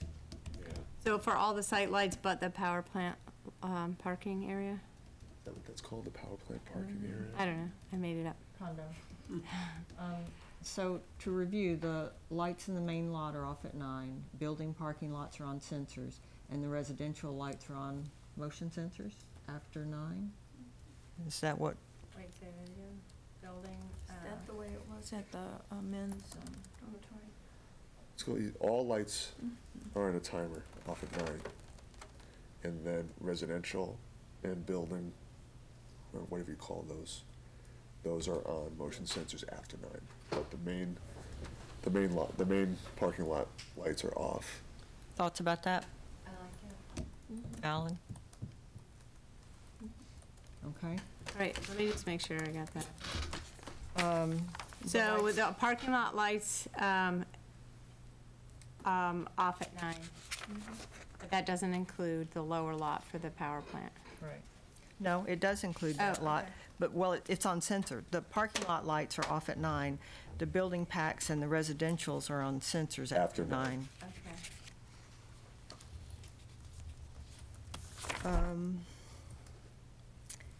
Secondary driveway?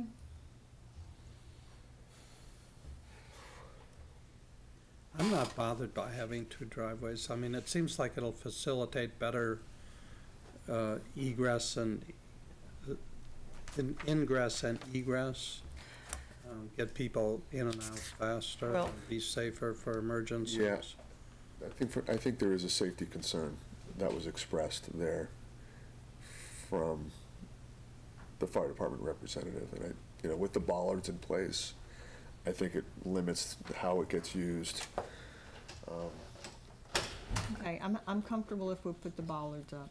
Yeah, I think there's always a good reason to have a Do you think second that, way. did you want to restrict the use or just have the bollards?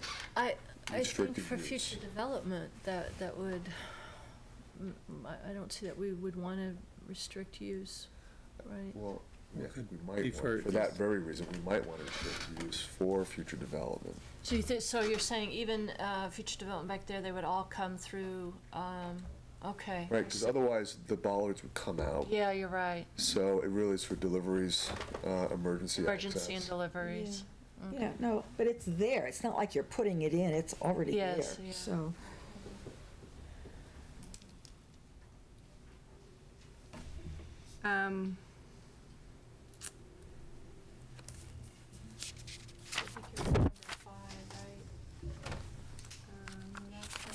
Yep. So, CO, prior to a CO, as-built plan stamped by a lighting engineer to show that the lights are in compliance. Yep. With the plan, not the district. Okay. And we just discussed the southerly driveway. Well, this is about light posts. Yeah, Yes. so I don't know if the light posts there are proposed to, looks like stay the same. Do you want, That's all the green ones? Yeah. I would, Do you need those light posts if you're only using that for No. emergency? no. Deliveries No. are gonna be during the day. They should come out. And those are on the south side Mhm. of the driveway. yeah. So disabled? Okay. We did mention and got agreement on limiting one sign to the entrance. And then what about the curb cut? Did you already talk about that? Yes. So 24 feet, but could be, I mean, that is just standard. That's what we imposed on everyone. And I think particularly in a residential area, it's a hard argument for me not to go to. Yes. it still should be granite, but they could do slant. Yep. Did you already cover plant screening and trees? No, not yet. No, we'll get I to have that. it, I have it down though. Then there's some DPW issues about the drainage staying on site and manholes and abandonment things. And water line connections.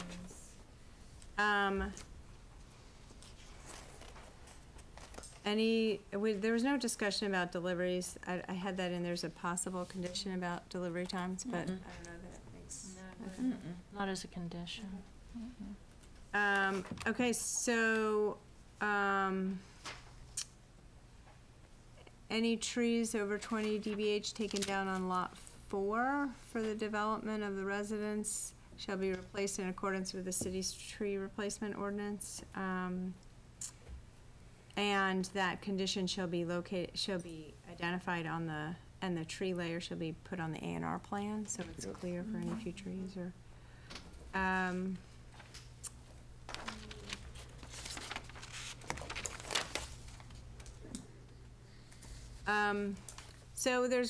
So we can talk about the screening now. So you had mentioned a 3-foot high hedge. Well, no, I think that's the point. It needs to clear 3 feet above Oh. parking. Right. Oh, gotcha. Be 6 feet off the start. Well, I don't care, that they plant it wherever it is, but that it Yeah, clears it's gotta 3 be 3 feet feet above the above parking the lot. parking I'm lot. perfectly happy with the spruce trees I am suggested. too, yeah. That would be a nice, I like those much better than arborvitae. It shouldn't Yeah. be my opinion, but I just think Well, I that think it fits in better. the logic of pine is problematic for. Okay. And then spruce on the east Pratt House border too. Do we want to specifically limit it to spruce or some other type as well? It might get kind of monotonous to. Yeah, is there just some way to say that it can't lose Spruce are bottom? better. And it needs to meet top, and Yeah. it doesn't matter what goes in the middle. Sort of, A full height, a full screen. yeah, but we don't want to dictate Ground a to- No, monoculture. don't, yeah, I was gonna say, let them, I think it will be, the point that we should say is, where are we talking about putting screening?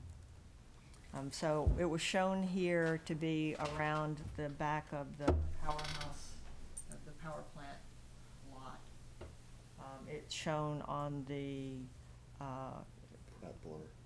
yeah, and I don't feel like there's a problem on the southern border if we take if those lights go away.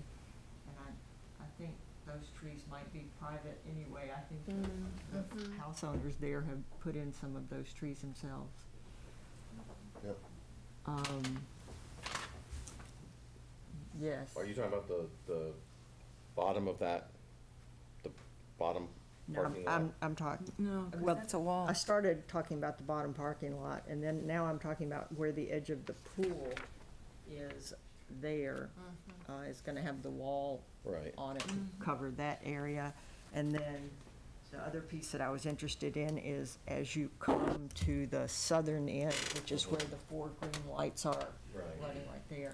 I don't know that there's screening needed on that side. Any opinions?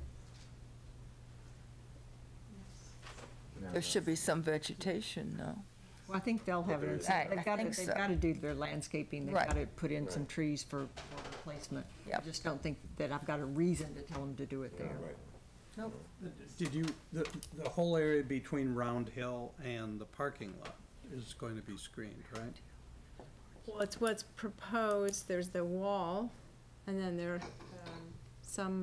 there's landscaping in front of the wall, but there's not. Between the wall and the street. Right. Right, but Right. it's not a screen, an evergreen screen. The wall's gonna be the screen. Yeah, I'd rather, because it's I'm. elevated, Is the wall going to be sufficient to? 3 foot high.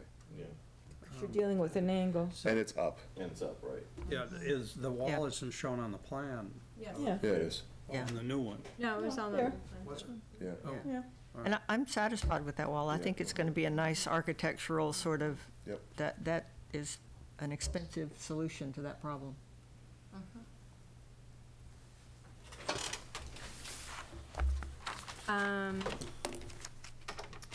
Any other thoughts or notes? There was just one other thing that occurred to me.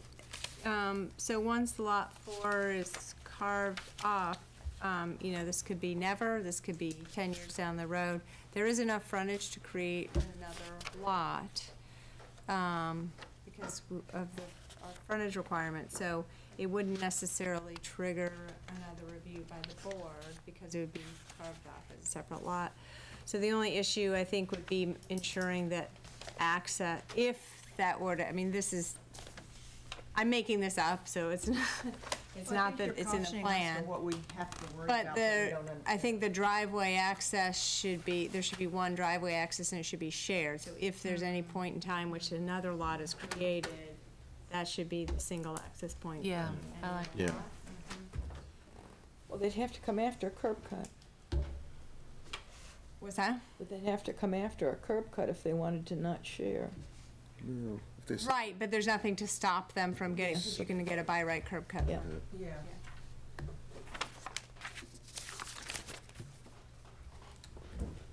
Any more thoughts? Well, you have these other suggestions about one principal building. Yeah, I'm not so sure that's such a, you all decided that, it's an infill lot, that it doesn't make sense. So I wouldn't necessarily have other conditions for that. Let's see what it's. And anything over 2,000 square feet that's not a single-family home is gonna trigger site plan Anyway. on its own. Great. Right. Right. Just says parent. Behind it. Yeah, but So I assume you all are clarifying the Maybe somewhere else it does. planting, you're clarifying the wall.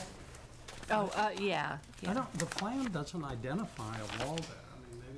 Maybe. It's probably one of the details, Showed on there as well. like a stone, right? It's a stone This wall. is what they submitted, though. Or is there something else submitted? Which number are you on? C3? Yeah. Look at C3. Yeah, we see the footprint, just looking for an elevation. Elevation. So if I enumerate the conditions, and someone gets ready to make a motion and accept those conditions, then we could be satisfied with this? We were just looking for elevation. Okay, these aren't in a particular order, but these are the notes. I'm sorry. Are you all still verifying wall? No. Okay. So Carolyn, what I'm proposing is that you and I've got the notes from your list of conditions, and I'm going to read the conditions, and then I'll take the motion with said conditions. So these aren't in any particular order. We are going to,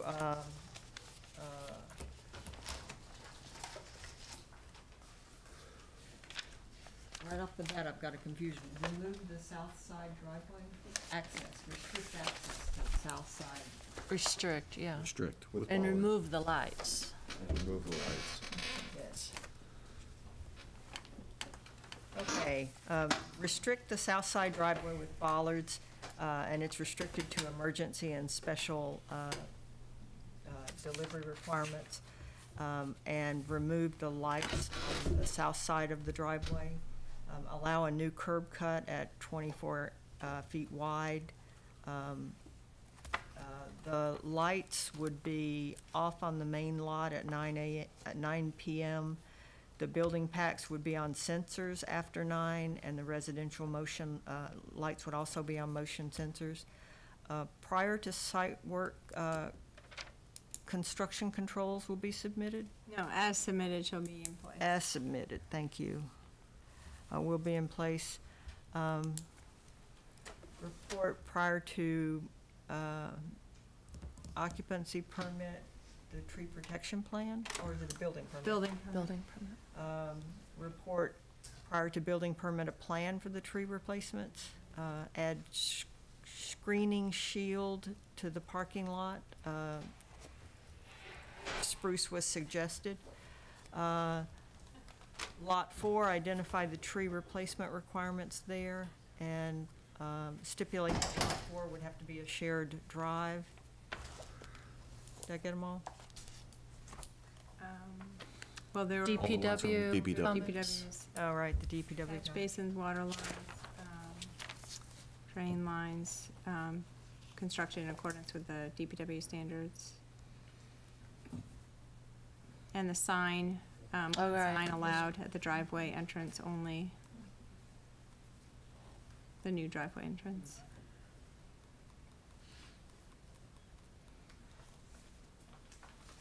Any And the other report notes? from the certified arborist. And a report from the certified arborist. May I get a motion? So moved, Nope. as stated. Almost. I move approval for the site plan amendment for Historic Round Hill LLC 44-50-4749 Round Hill Road, Northampton, map IDs 31D-46, as stated and amended with conditions. Second. Second. From Dan, all in favor?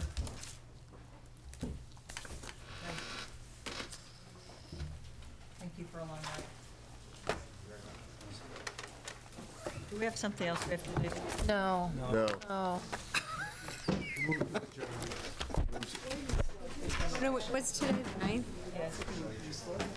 Okay, you're all coming the 23rd? Of course. I'll be here. I'll be here. Can we just do an A and R? Oh, really? Yes. It's quick. Quick, A&R. Very It's quick, quick. they didn't bring I make, plans. I make a motion, we accept the A&R that's in Carolyn's head. Second. What's the second? Debbie, what was the second? Oh, come on. Meeting adjourned? Make a motion. Second? No, second for an A&R. Oh, second. Where is it? Just give us the address. It's on the corner of Oak Street and Warner Drive in Florence. It's at, well, I have, who knows the map ID in Florence? Here, Can you draw it on the blackboard? I'm gonna pull it up. Why do you do that? I'm gonna use the men's room if I can. No, it's not gonna take that long. Don't go. No, Wait. we're dismissing. I don't know, I can't give it in the men's room, I mean, really. Okay, fine. I can deal with all the noise. You know what, I'm busy, I'm working. Exactly. So aren't we all going to vote for it? Yeah, right. Yeah. I hear all the noise. I make a motion to approve. Yes. Okay, so it's to divide a single-family house lot into two, create one separate single-family house about 2 blocks from Florence Center, off of Oak Street. Hey there. All my windows.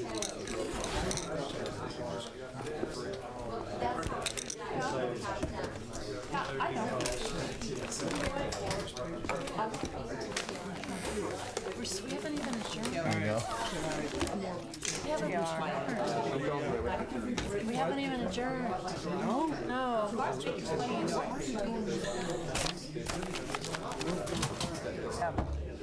Except I'm afraid they're gonna take more green space back. Oh, I'm so a lot. I swim here every day.